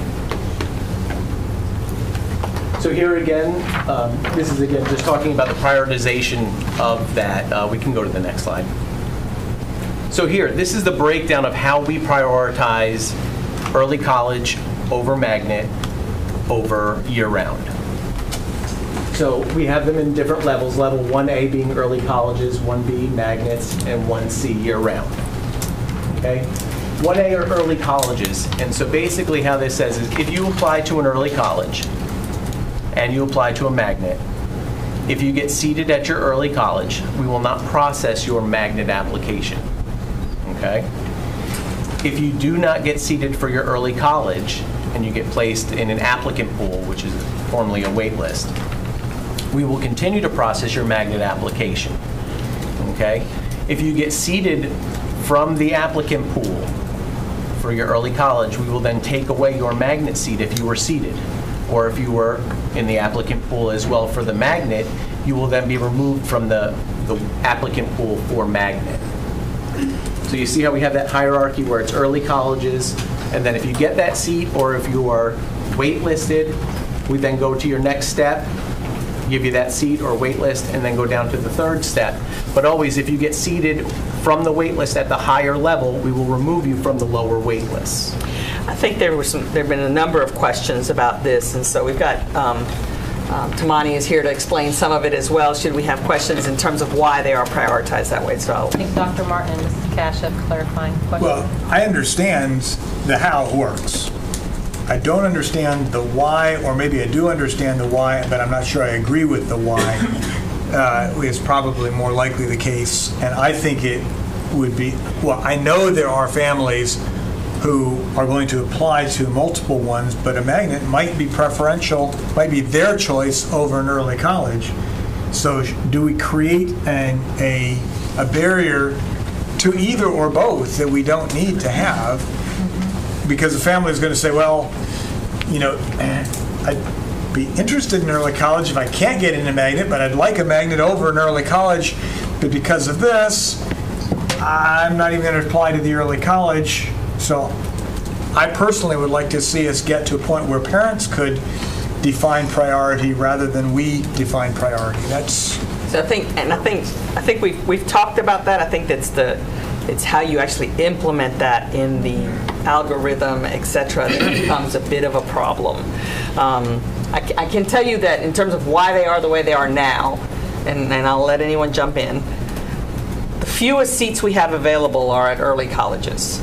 Those average 55 students in an entering grade level. And there are defined parameters and an application process that goes along with that. And some of the parameters include a minimum of 50% of the students being first-generation college students, because that's how we get the cooperative innovative grants to prioritize first-time college-going students. So front-loading those helps us ensure that we can review those, eyeball them, the applications, and ensure that the students are distributed, 55 of them per school, based on the priorities that have been identified. And then the magnets come after that. There are many more seats available in magnets than there are in the early colleges. Some schools have, we have schools with duplicate programs across the county. But they also have priorities aligned with them in terms of who gets priority points for different areas. And then we are proposing the year-rounds coming after that because we have more year-round seats, well, maybe not, about more year-round seats than we have magnets, depending on the grade level. And this is new for us here, so we're putting year-rounds as the third option. Not many families will apply for all three, for sure. Some may apply for the first two, but that's only 6th grade through 9th grade for the 2 leadership academies, and the rest of it is just high schools. But other than that, it's just middle and high schools that you find that issue with 1A and 1B. And then if there's anything that I left out. And first-generation students have a higher priority at the early colleges, and that's the target audience. And so that's why we're able to capture as many as possible by prioritizing that first, the early college. So Glenn, talk to them about the split of seats. So when you talk about 55 seats, you're really only eligible for any one of 25 because the seats are just split. Yeah, they're split between first gen, which we seat first, and then non-first gen applicants. So it's far fewer seats. Good clarification. Ms. Cash, did you have a question as well? This is where this is where we can help our system the most if we can figure out the logistics, because also the parent might want one over the other, but as a system, we want to fill all of these. So if somebody has a year-round they want to go to, and we have a waiting list for a magnet that they put down, I would prefer to put them in the year-round and give the magnet to a waiting list, because this is where we can use our system to fill all of these seats. Logistics is hard, but it's still important for us to look at. And I think with the magnets having a program pathway, you're more likely to have students that don't get seated because of the different priorities that we use, whereas the early colleges don't have that benefit of a program pathway. So it's a little bit more difficult for them to get all of the applicants that a magnet would. But if you had like 70 people that wanted to get into the early college, and of those they wanted magnet 2, we could use them in the magnet and still fill up our early applications and fill our magnets too. The program pathway is not particularly relevant for the early colleges because you either have the 6th through 12 of the leadership academies, or you just have high school. Therefore, you don't have a program pathway. I think we were just talking about magnets with program pathway. Yeah. Okay. Early colleges don't have one. Right. But so that's not even part of the conversation. One of the things this allows is a family who's, let's say I'm at Carnage with magnet status. This allows a Carnage student to apply for an early college, and if not...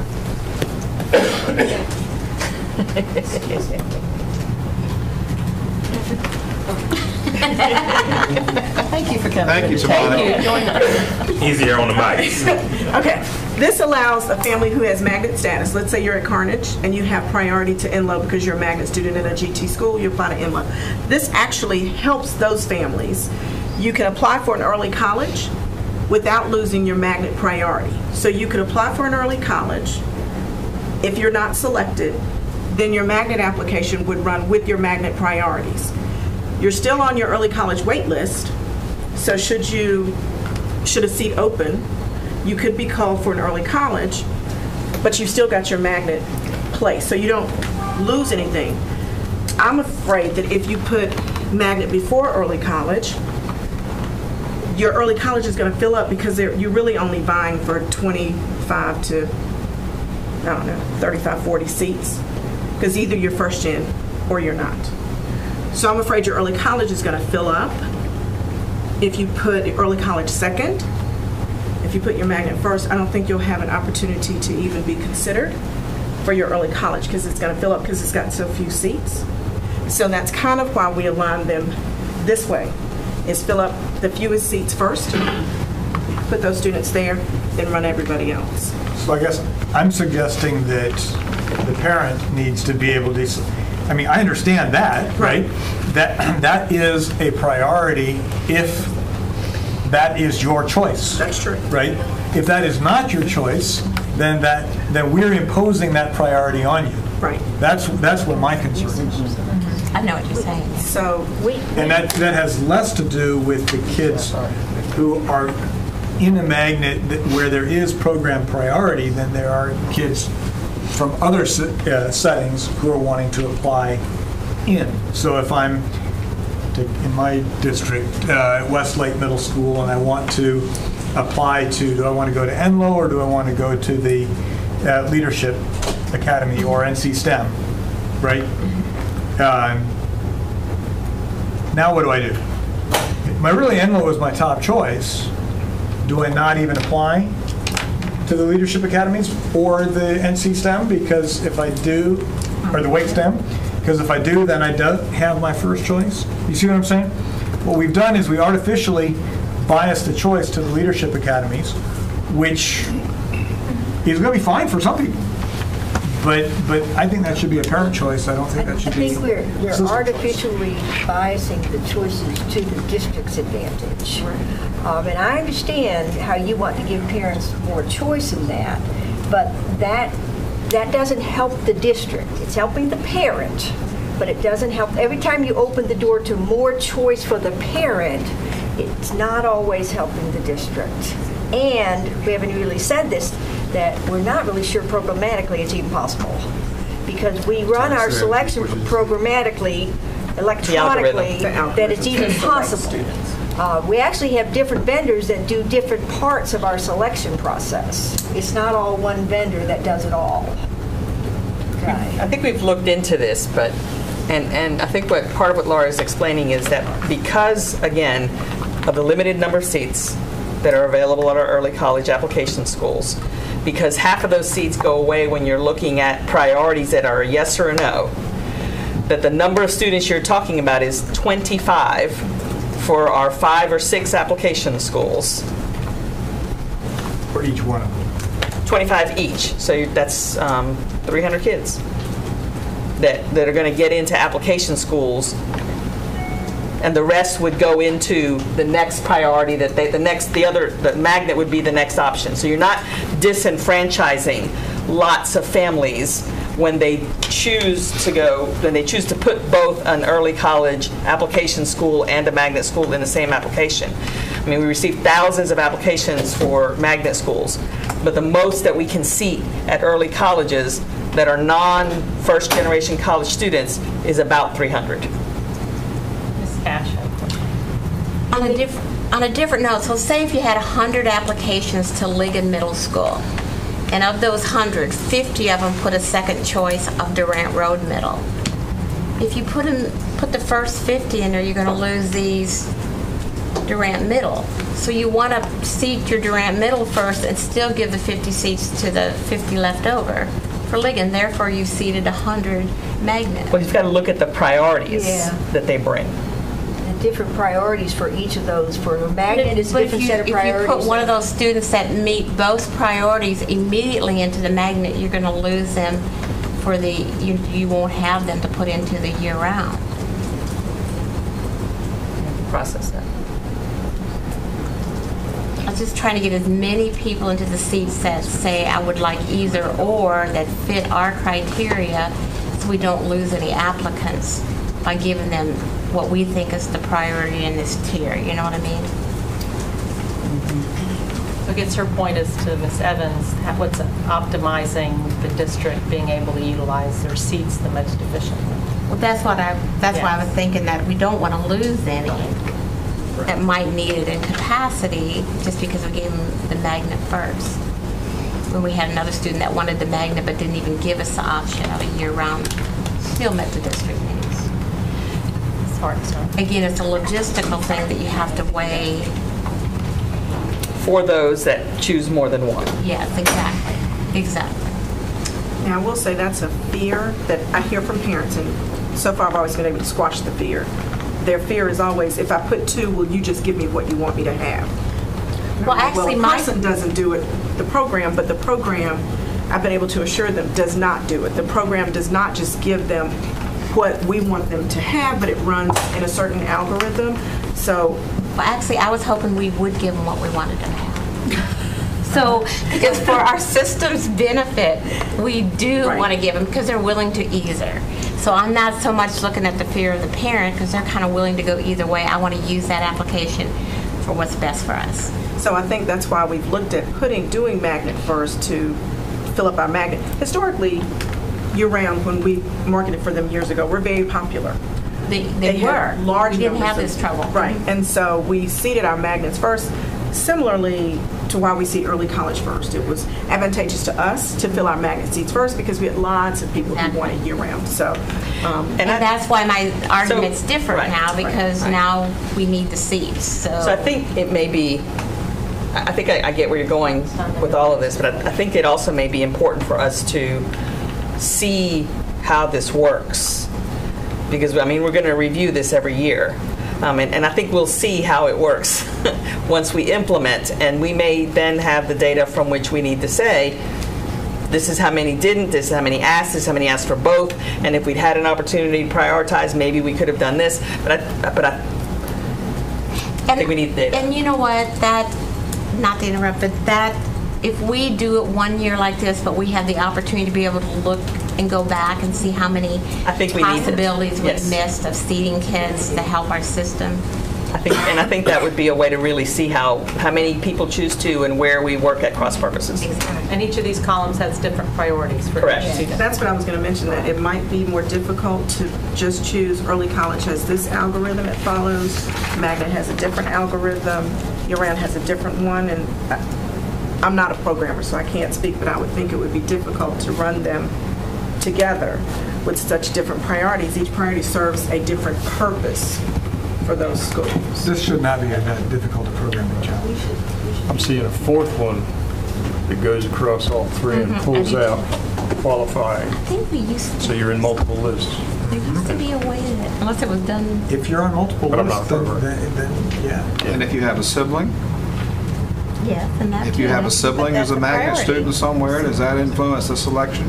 That might be the magnet algorithm. That is an interesting thought. It's hard to stop it waiting. You're good. If they apply. There'll be a business case associated with that algorithm. I want to clarify so I understand what Ms. Cash said. If I apply as my number 1 choice as a year-round. You don't have a choice. You don't get to list which choice you So you don't? Okay, so tell me that again. That's what we're talking about.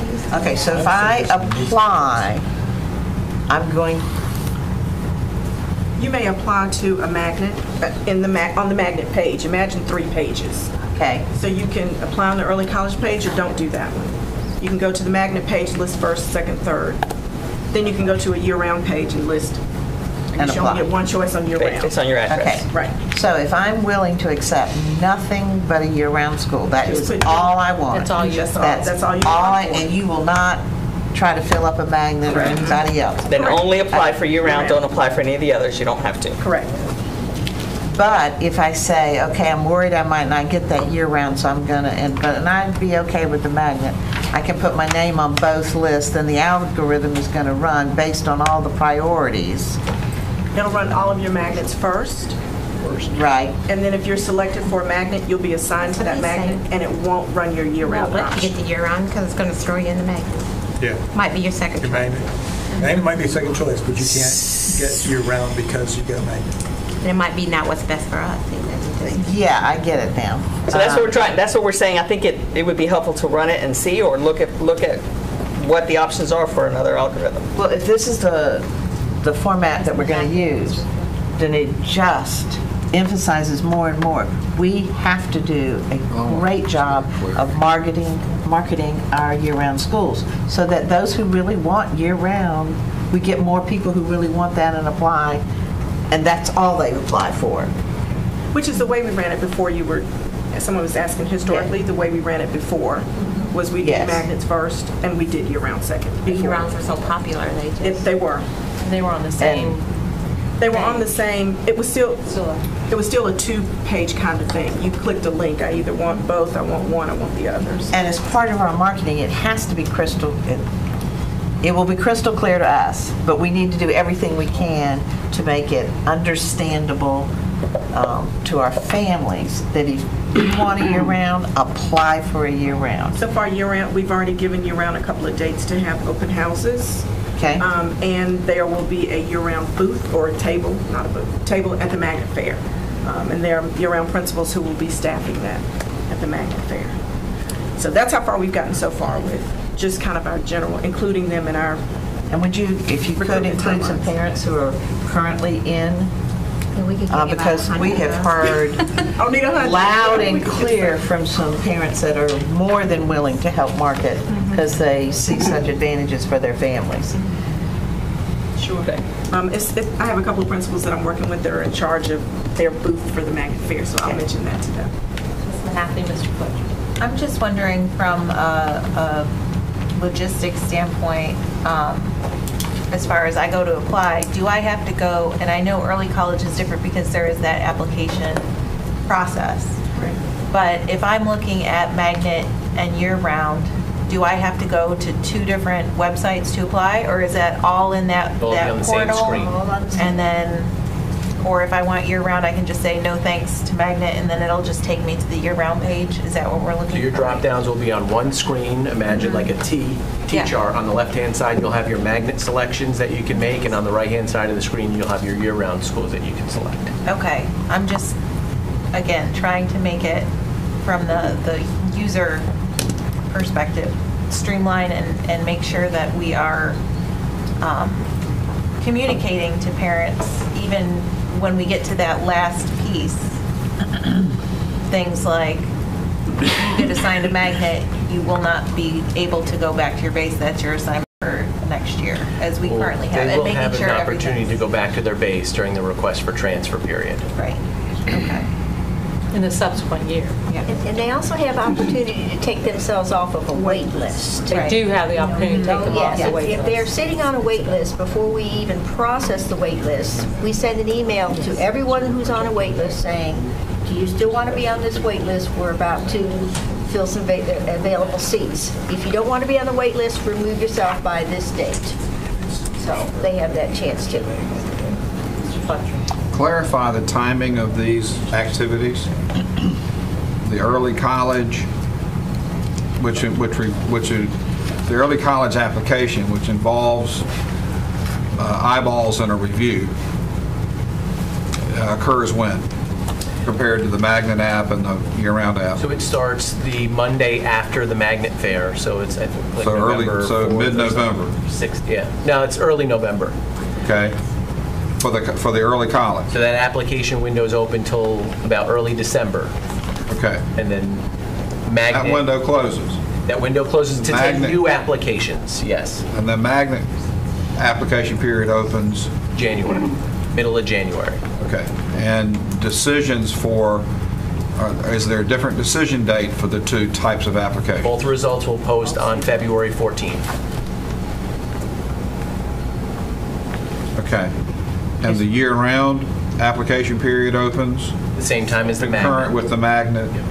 Results are posted on the 14th. So for all three of those, February 14th, parents get their notification. Okay. And I just got a job that requires my family to go to someplace for 9 weeks in the summer. and I applied for year-round because I thought it would work, but on February 14, what option do I have to make any change? The request for transfer period. At that time. Okay, so even newly selected magnet students or year-round students have the option to request a change at that time? Okay. And for the same family, that same situation, if that happened in May, they would be able to go into the request for transfer module and submit a transfer request due to a hardship at that point. Okay. Well, if we just talk about any other time. It's any other time. Not. I'm sorry, I picked the wrong month. It's right after the notification about magnet and early college and year-round. Then we open up which used to be the May transfer period, we open up the transfer period. Okay, and at that time, they could request their base school if circumstances have changed, if they applied to an early college and got in, but everything's changed now, or if they applied for year-round, like, oh, wait a minute, it's not going to work, then they can request their base school or transfer to any other school. So not May.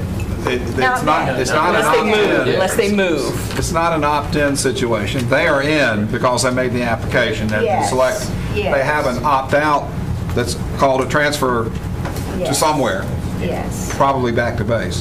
Yes. Okay. All right. Okay. And I want to go back to that we talked about this before, that when they accept, I'm going to go to an early college, that there is an additional pop-up that lets them know that you are accepting it. This is not a change. You can't accept it on this another. The same pop-up that when you're about to sign your life away.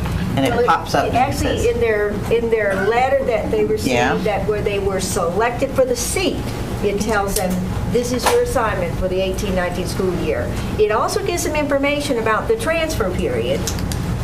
Okay, but basically this is your assignment. And don't they go online to assign it, to agree to it?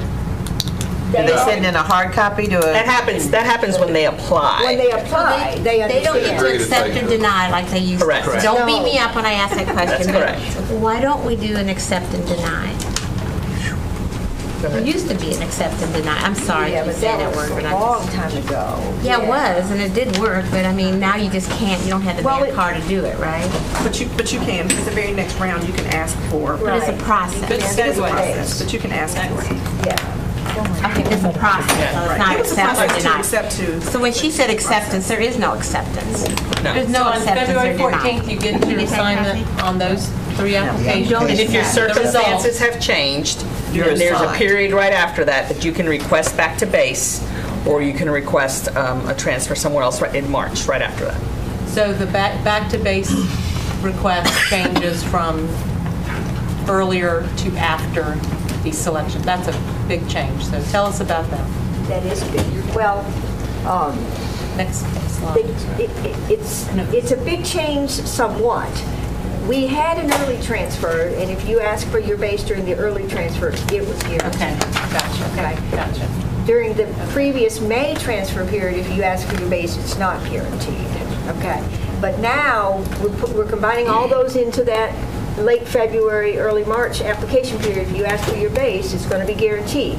Remember, the goal is to get everybody where they want to be, so that the schools can then plan. Okay, and if you want your base, and you're asking for it at the right time, we're happy to give you your base school. So after February 14th opens this request for school transfer. Right, that's the next page, so we'll pick up there.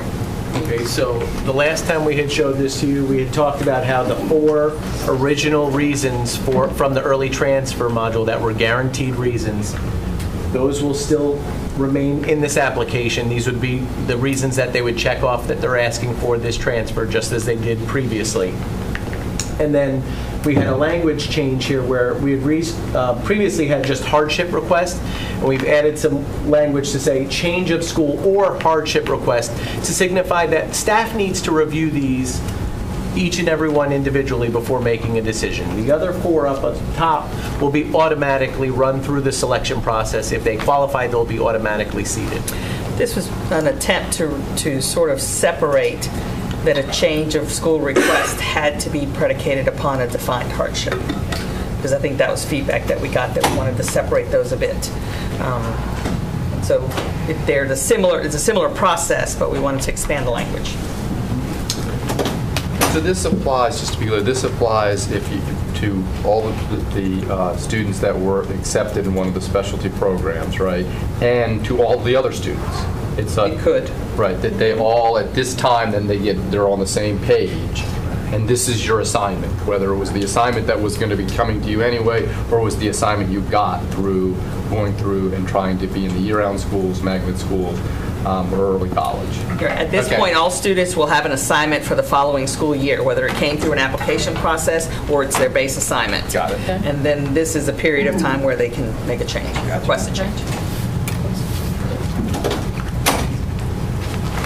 One quick question. Yes, Ms. Cash. Entering grade of a sibling, their sibling that's already in that school only has to be there that 1 year. Somewhere I saw in policy it said the year and the year following, but that's not. Like if you have a 7th grader and if you have an 8th grader and you have a rising 6th grader, they're in the school together. So when they are requesting a transfer or in an application, there is a priority around an entering grade sibling. Okay. That's still there. Entering grade.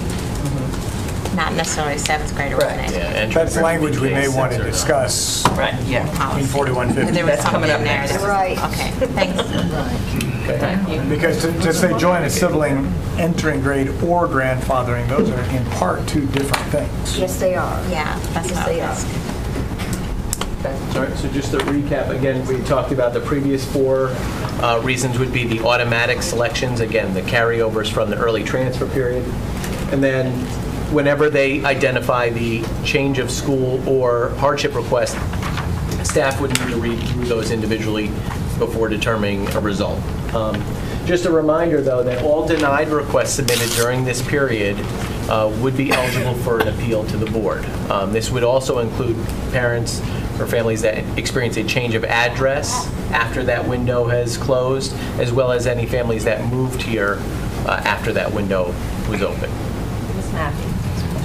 So hypothetical, I'm based in a year-round school. Year-round doesn't work for my family. The only way I can transfer to a traditional calendar is through a hardship request. Or change of school. Or change of school, it would be the same. It's a change of school, not a hardship. Okay. So that's why we expanded that language. Right. And then I don't know if we don't need to just change the hardship language completely, but it's change of school or a hardship transfer. Okay. It's basically a transfer request under the statutory factors that you guys do all the time. All students are entitled to make that request, and it's the main statutory factors of best interest of the child as well as the interest of the school district that are balanced, and you make the decisions. And you guys have tended to call it hardship, and now you're expanding it to that, but it's basically a transfer under the statutory factors. I just wanted to bring that out and see. I'm glad that was put there, and I like having the change of school or hardship language there. And that timing's similar in some ways because it's right after the magnet. So these are some of the types of things that we're talking about when we're talking about change of school or hardship. And I also just want to thank you for putting the hardship request period earlier, because I know that it is a long wait until May and to reapply for a hardship and to get those results and have those go through the process. It's a long ask and a lot of change. So I think having that sooner that's a positive change, having that sooner rather than having it in May. So thank you. That's a positive change. My only concern is the express transportation bus schedules that come out really close to when school starts, and sometimes they're so far away and it's such a weird time that parents can't get there or the child has to wait for an hour. We don't have any way for them to address that, do we? Because that express stop is my biggest concern, because they come out pretty close to the day the school starts, and some of them are. Let's look at the change. Yeah, so I mean, there are conversations happening around how if there are ways to expedite that if we know who the students are sooner. So those conversations are, there's an acknowledgement that the sooner the better there. I think moving this from May Correct. earlier is not just good for parents, it's going to be good for the system for these reasons in addition.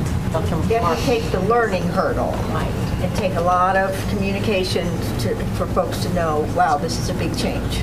Okay. Dr. Marcus. Agree. But I want to reinforce Rox's issue about the express stop. That's not addressed here.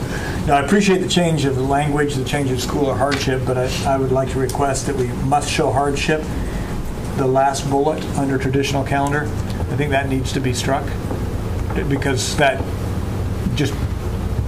what initiated this conversation in the first. Understand. Yes. Change of school. And I've already asked to just add statutory factors into there as well, just so that we know. Thank you. Good catch. Yep.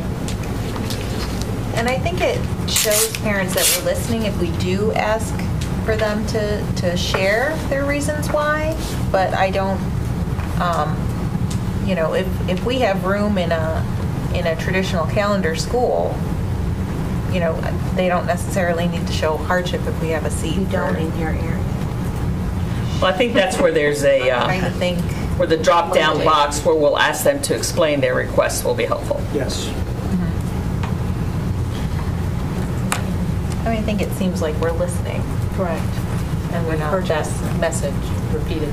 Well, I think we want to emphasize the explain the request, right? Because we're going to have to make a decision. Not everybody who makes the request can we grant, and so we will clearly prioritize based on the explained reasons, right? So you can't, if somebody just says, I want it, chances that happens are low.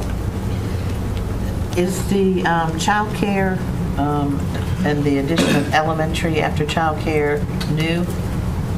That we've got that in the suggested writing in the policy. It'll come back up in the policy and discussion. Because we get a lot of middle schools and we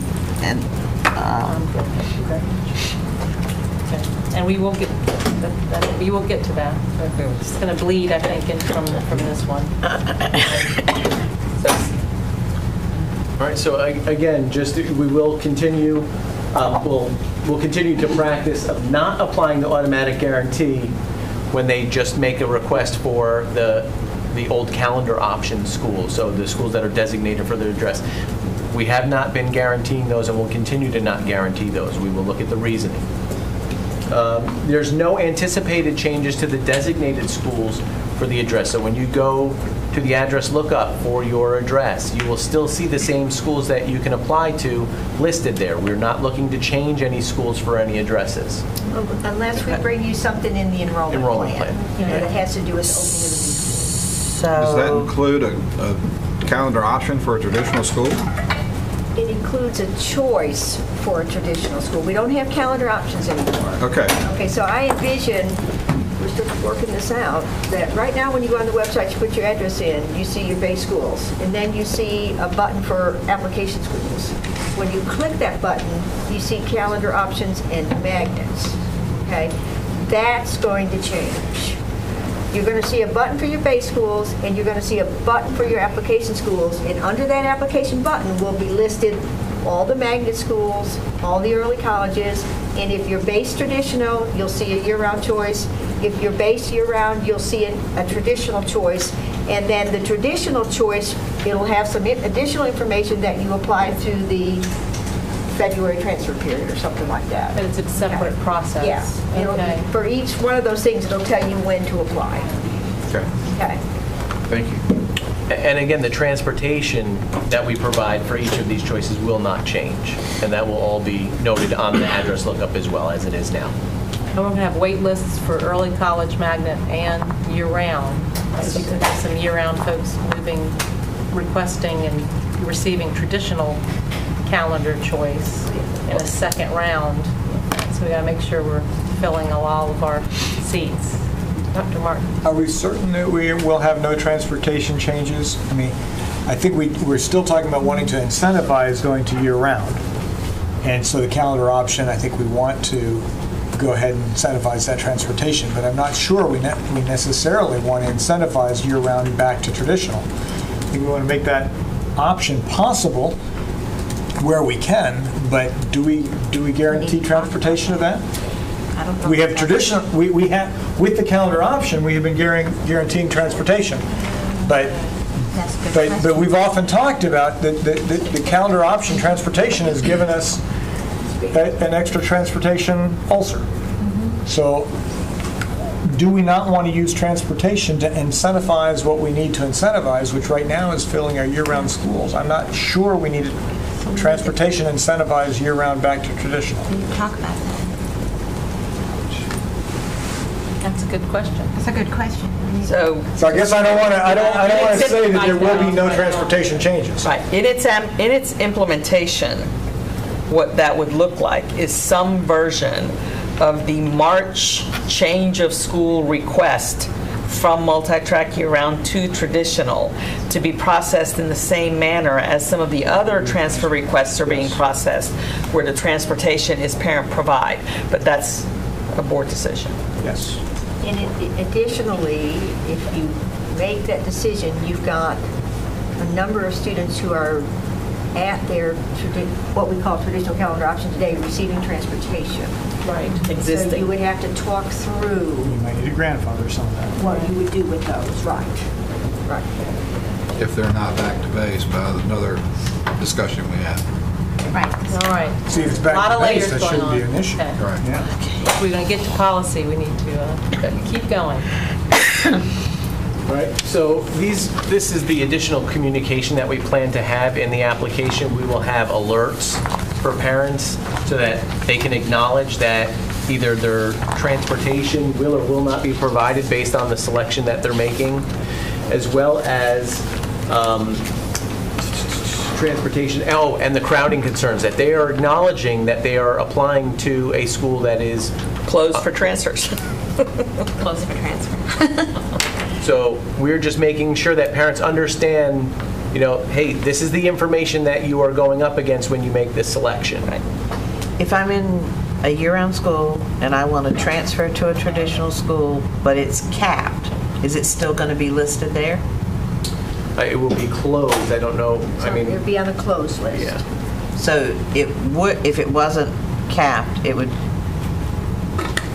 Well, closed just doesn't designate capped only. Closed would be overcrowded, schools that we designate as closed. Closed to transfer. Close them to transfers because their crowding percentage is high enough that we want to Okay. make sure that we're allowing space for base and not non-base. Yes, so they know that this is, don't even apply for the transfer because there is no room. We don't prohibit the transfer request. We just need to make it abundantly clear that they're requesting something that can't be granted. Highly unlikely. Then you have the text box that allows them to explain why you should. I don't know why. And is that notification going to be made before that first round for parents who may want to be interested in a early college magnet? It'll be part of the application. So that the parent will know when they look at their choices. Yes. That they're all what's available and what's not. Yes, it'll be part of the website and the information about all the schools, and then we hit it again as a part of the application process where the windows will pop up on it. We were complicated. All right. So we'll look at, there's one little piece that I want to go back and take a look at that I'm just going to reserve talking about out loud for right now, that I do want to take a look at. But generally speaking, these are the changes and the ones that you want us to bring back for discussion for us to begin to implement with the application process. There's one little piece that I do want to take a look at again and see what the numbers show in terms of what our magnet applications look like in terms of seats there and what our year-round seats look like, and then I may have an update, but right now I want to take a look at that first. Thanks. And so we'll see this again in the next meeting, September, when we get Well, you'll see some aspects of this in the enrollment plan. On September They'll be threaded through the enrollment plan, which will be at the next meeting. Dr. Martin, Mr. H. Well, I guess I'm curious, we had discussion about the priority listing, but I don't know that we ever made a decision. Are we just saying we're going to run it this year and look at where there are multiple options of priority? Where did we land on that? I personally am not I don't know if we comfortable. I don't. You guys have. So I don't know where to land, but what I thought I heard, we did not do any thumbs up or anything, but what I heard from Tamani's explanation was that they're discrete periods of application. The challenge is there's a single notification date. Okay. Single notification that should make the priority easier, I think. Well, the college application has to be in first. Application has to be in, but Right. that doesn't mean the decision has been made. Right.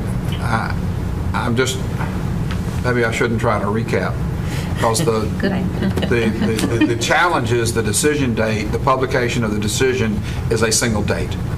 That to me seems to be the challenge, that they're not two different dates, that will give the parent the opportunity to say, well, I didn't get into the early college, now I'll go to the Magnet app.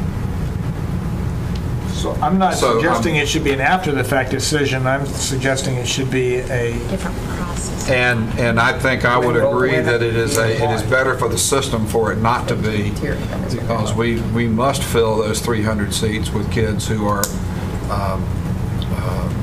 first college attenders, and we have another 300 seats for the rest of the county. even if a magnet school would be a better place for the first year college attender. We have an obligation to fill half of those seats with first-year college attenders. If we don't do that, then we have other problems. She's going to come up with a solution. She's going to come up with a solution. So my request would be that staff run as we have explained it for this year and get data on it, unless I change my mind after I go pull some numbers. That's what I was hoping. And figure out what actually benefits us most and what order those dominoes should fall in. But there's still, what I am saying is that there's an order in which the dominoes will fall. We are not prepared, I think, at this point, and with money or time, to implement either a fourth process that allows parents to prioritize or have multiple options and those dominoes fall differently. That's not to say we can't bring that forward in a year, but we don't have it right now. So what I'm asking is, I need a way for the dominoes to fall, first, second, third priority, without parents having necessarily chosen a priority, and I want it to work for both parents and the district in terms of what our numbers show. Right now, our best guess is what you see with early colleges, Magnus, and year-round. I need to dig a little to see if a different domino falling order would make sense. If a different order makes sense, I'll let you know. And then we'll run it based on those dominoes falling this year, but we will look at what the data shows to determine either a fourth option, a fourth algorithm, a multiple choice option, one where parents get to choose in what order they want the dominoes to fall. We'll look at that, but that's a lot to do right now. Yes. And at the end of the day, the parent still is going to apply for the programs they choose for their child. They may need to prioritize preemptively, is what I would say. Right. And that is what this process does. And if your top choice is a magnet, and that's what you want for your student, you should put that and apply only for that. And we need to be clear that you should apply only for that. You apply only. And if There's no we're as priority. clear, we just need to be very clear where the priorities are so that parents do make informed choices. But at the end of the day, they do have the choice to what they apply for their students. Limited choice. Limited, I mean, it might be preemptively limited, but some just won't stay at their base. Nothing you often say that. We try to give a lot of choice, but it's really limited. Do we know what the percent capacity you're hitting in the early college for these first term college and the others? Yeah, typically we're able to hit 50-50. So you're at 100%? Yes. Right. So and if we could go over 50 first-time college goers, we would. That's the priority for the Cooperative Innovative High School program is first-time college going students. A lot of those programs in the state of North Carolina are looking for a 75 to 80% first-time college goers. It's just really hard for us to hit that in this part of the county. So we shoot for 50 and go higher where we can. And I think the challenge for these schools is there's not a on-ramp subsequently if we have attrition. I think that's where we're seeing some of our capacity challenges. So I'd love for us to think about including more than 50, but that's, I won't put that on the table right now. All right. It'd be interesting too, if the legal side of trying to avoid as many transfer appeals as you get, to see whether if down the road you are able to prioritize in a way that's for the specialty programs, that you would get less transfer appeals after that, right? So that if everybody sort of got, but I know you got to do it for the district, and I get that, but if everybody sort of got their first choice, then maybe you wouldn't have those transfer appeals afterwards. Well, that was Ms. Evans' point, get students where they want to be. So. Until the girlfriend doesn't get accepted.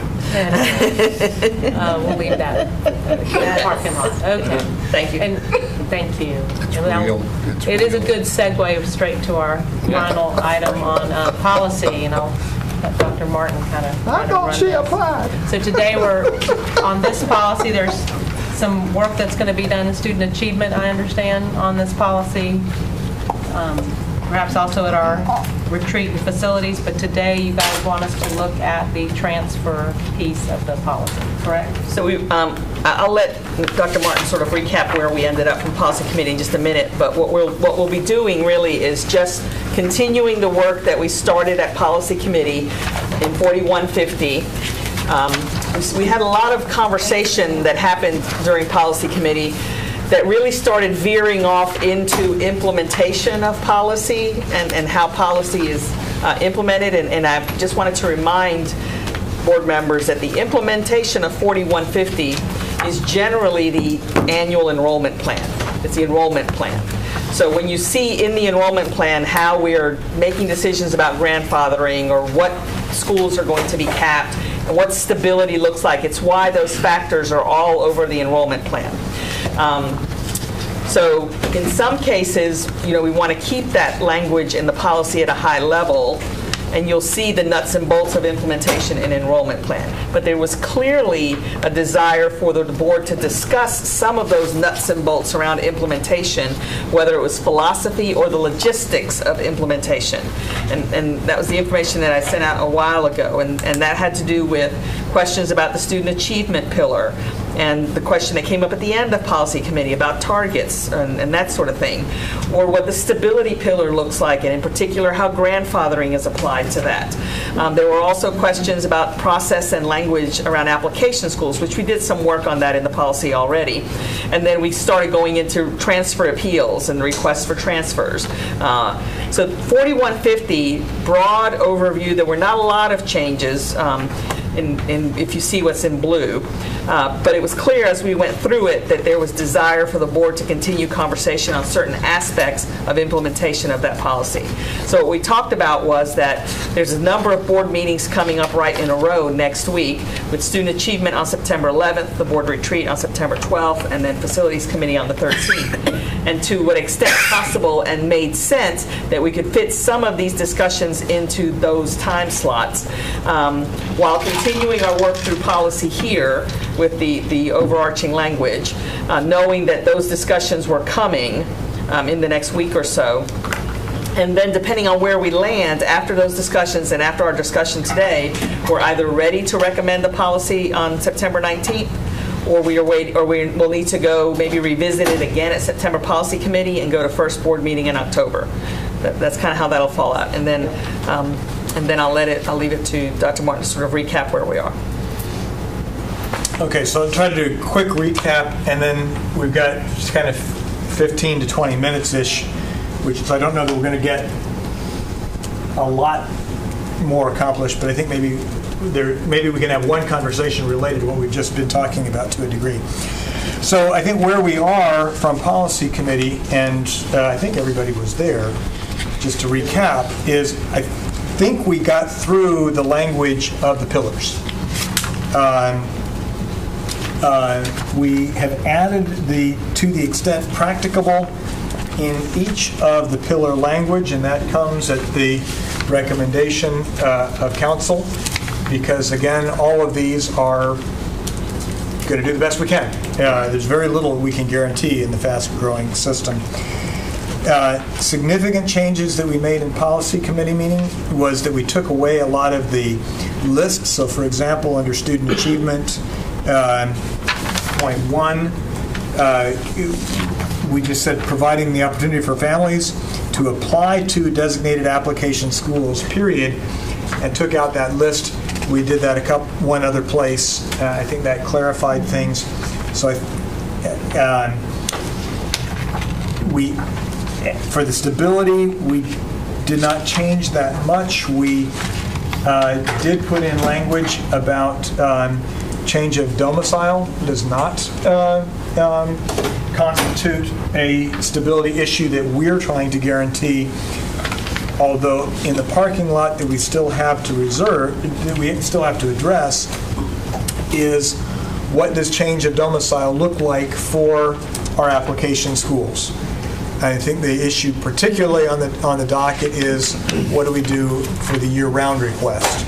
The magnet and the early colleges, I think the implication is that change of domicile will continue. It becomes a little bit more complex, which we'll have to work on for the year-round, because your year-round is to the year-round associated with your base. Magnet largely are county-wide, not completely, but largely are county-wide. So we're going to have to resolve that. I don't know that we want to try to resolve that whether it's in policy or whether we resolve that today. Right. I guess maybe we could come today with the decision of, is that I guess two things. One, do we want to keep if you change domicile, do magnet and early college assignments stay? I think so. Kind of thumbs up on that one? Keep it. Okay. So then, keep it the same. Keep it as we currently do. Yeah. So while we don't think we can solve the problem today, I think we need to give staff either direction to or not to. Do we want to try to develop a domicile retention, domicile guarantee for year-round? Lindsay? I think the first thoughts that came to my head on this are if you move, transportation isn't guaranteed if you're not in the transportation zone for that year-round school, but parent-provided transportation perhaps could be an option. Or perhaps you get priority to a year-round school that's geographically closer to where you have. Those were the things that kind of popped into my head. Yes. Well, I mean, overall, you finish out the year, right? We've kind of gotten that for all of our schools. If you want to. Transportation. But I think really the question is in a subsequent year, and I think you've highlighted what I think I would default toward is that priority to a year-round that is the year-round for whatever your base is, as opposed to being able to stay, if you're at Durant and you move to the Westlake area, you can go to the Westlake one maybe, but not keep going to Durant. So But you're do saying we want they to could go to Durant without transportation? Well, and that's you had a the choice question. of going to the one. Do you go to the school that you've been at if parent can provide transportation? You get that or option. do you automatically get priority to? I think it's almost give them two options. Yeah. Well, I think the practice we've had is that with the appropriate application or request, the parent and the child can stay at the school they've been at for the remainder of the current year. Then they go to the new domicile, to the school serving the new domicile, whether it's traditional or year-round. I think that would be consistent. And then they would have transportation either way. But now it's an application that we're trying to appeal to the public. And that's... So are we saying layer on top of that bill a priority, like Lindsay said, a priority to a calendar? Well, let me understand what Roxy's saying, because maybe I don't understand what you're saying. If we're going to market the schools and want to appeal to the parents, we have to give them some stability. It has to be in the program for sure. And I don't know if we can promise that at a new school in their area. So I kind of like what Lindsay was saying, that you give them the opportunity of two options where they can stay at the school they're at, providing their own transportation, or go or have first priority in their school that they're moving towards without with transportation if there's room. I think they need to be able to stay in the year-round program. As an attractant. If I could just throw a couple of thoughts on that. I think that works better if the year-round of your new domicile address has space, right? So we could. Your domicile school that you're assigned to is not under yes, because if both it's ways. under enrolled, works both ways. But we could, and it depends on what you want to prioritize. Do you want to prioritize the under-enrolled school that's the base school having the family, or do you want to prioritize maintaining the choice you gave the family or not, depending on if they've been in the year-round family, because the year-round needs them more than the under-enrolled school needs them. And that depends on who's crowded and who's not. What could, and I was checking on this, I mean, we could look at the possibility of priority points in the application process. So if you move domiciles and you are now base assigned to a traditional calendar school, but you want to stay in the year-round program, you would apply for the year-round program just like anybody else does that's base assigned to that traditional school, but you would receive a priority point somewhere in the priority list for having come from a previous year-round school that wanted to stay in the year-round program.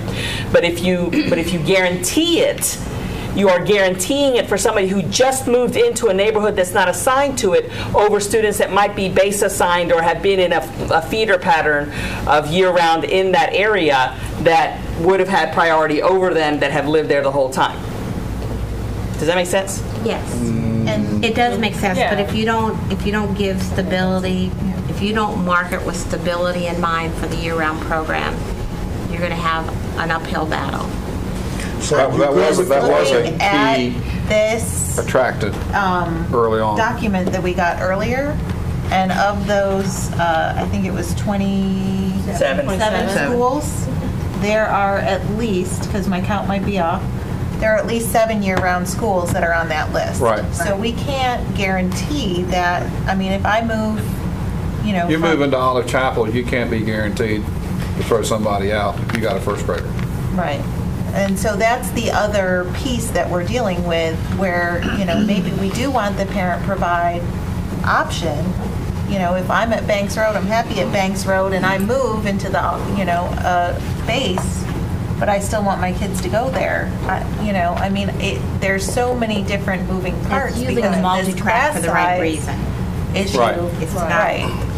So that helps if you need to keep at an under-enrolled multi-track, but if you've got the over-enrolled multi-track and you move out, then it doesn't help you. So I guess I'm wondering, do we want to give staff instructions along the line of what Ms. Moore just articulated, that even like our magnet systems, right?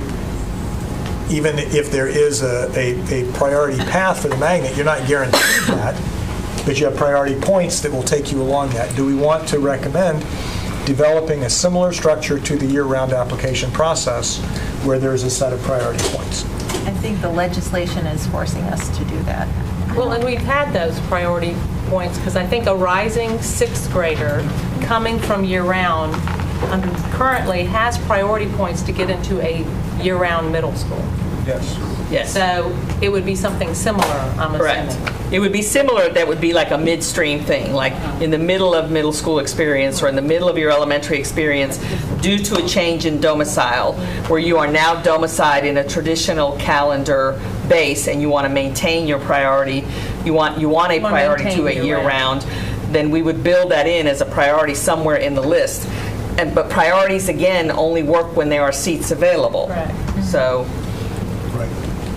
Well, I'm just, as a parent of a magnet student and a year-round child 100 years ago, the fact that I could leave Ligon and move anywhere in the district and my child could go there was a big incentive. But if you had said that to me when my kids were at Durant, if you move from Durant, you won't necessarily get to go there. I probably would have chose not to go to Durant necessarily.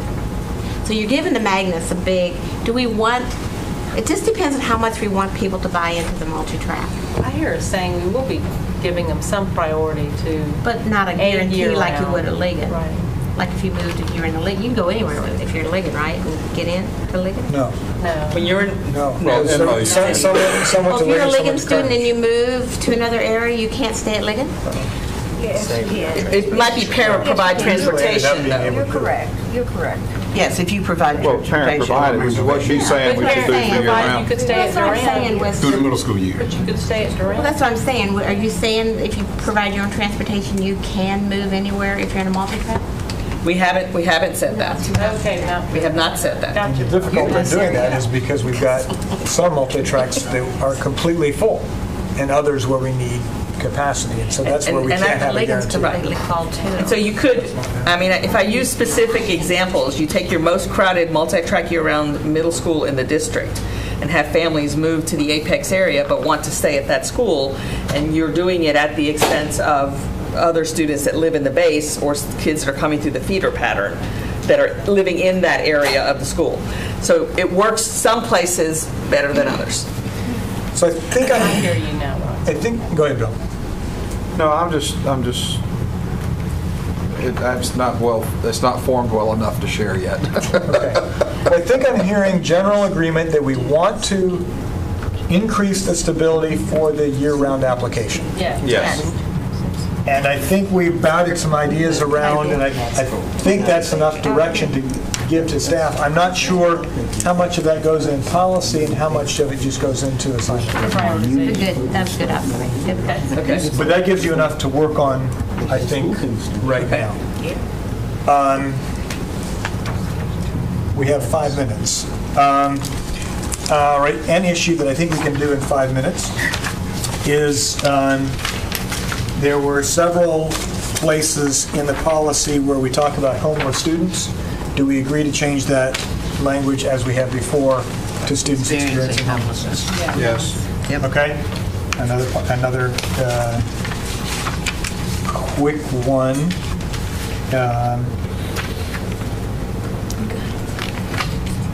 What else do we have that's quick? I think potentially.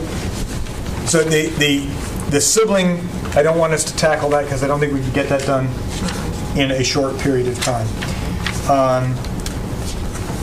I think a quick question is under D point C, the third set of numbers 2.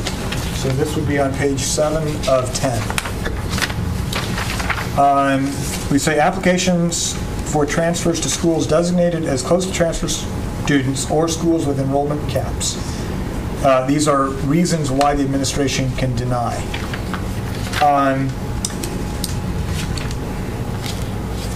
The struck out language is a school without sufficient capacity at a school and or grade level under temporary membership. So the following statement, that the superintendent may identify schools that are in danger of requiring membership cap, et cetera.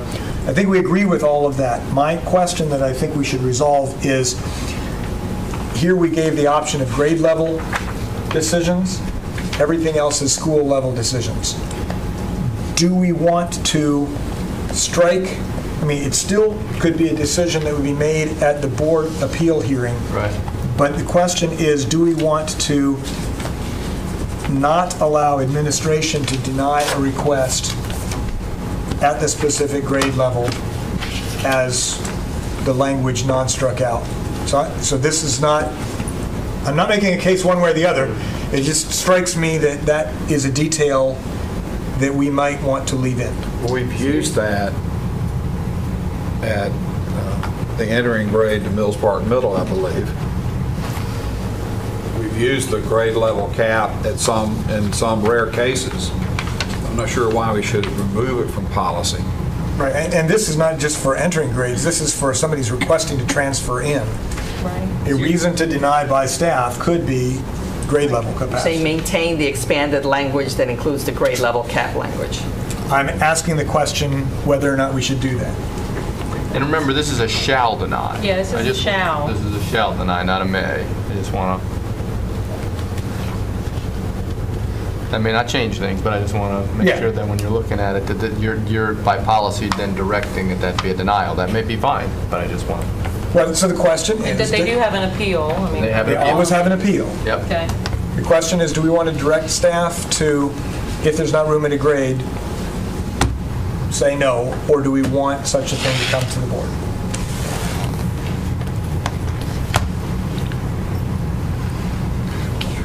If there's not room at the grade, I don't think it needs to come to the board. I'm trying to understand it operationally. When does this, what is the instance in which this would be a question? Why was it struck? The school wasn't capped, but they didn't have any. No, I'm saying, what is, we have an application that's come in to do a transfer. At what point of year, for what reason? I mean, they're not in the base. The capping has been for base students. Capping grade level was for base students. This is for any transfer. So is this Okay, so this is a non-base student transferring to another school. Asking to It's an request. application, yeah. So the question is, if they're full at the grade level, should staff deny, the person could then appeal that decision. How would staff know they're full at the grade level? And should staff worry about that? So I'm arguing against myself. Well, staff routinely tell... It's an additional level that we bring to the table for an appeal and that we investigate because, especially in elementary school. Because of K-3, we're looking at class size. But not until appeal time. So the blue language is more general than the struck language, which is more specific. So does staff prefer the blue non-struck language, or would you rather have the struck language back?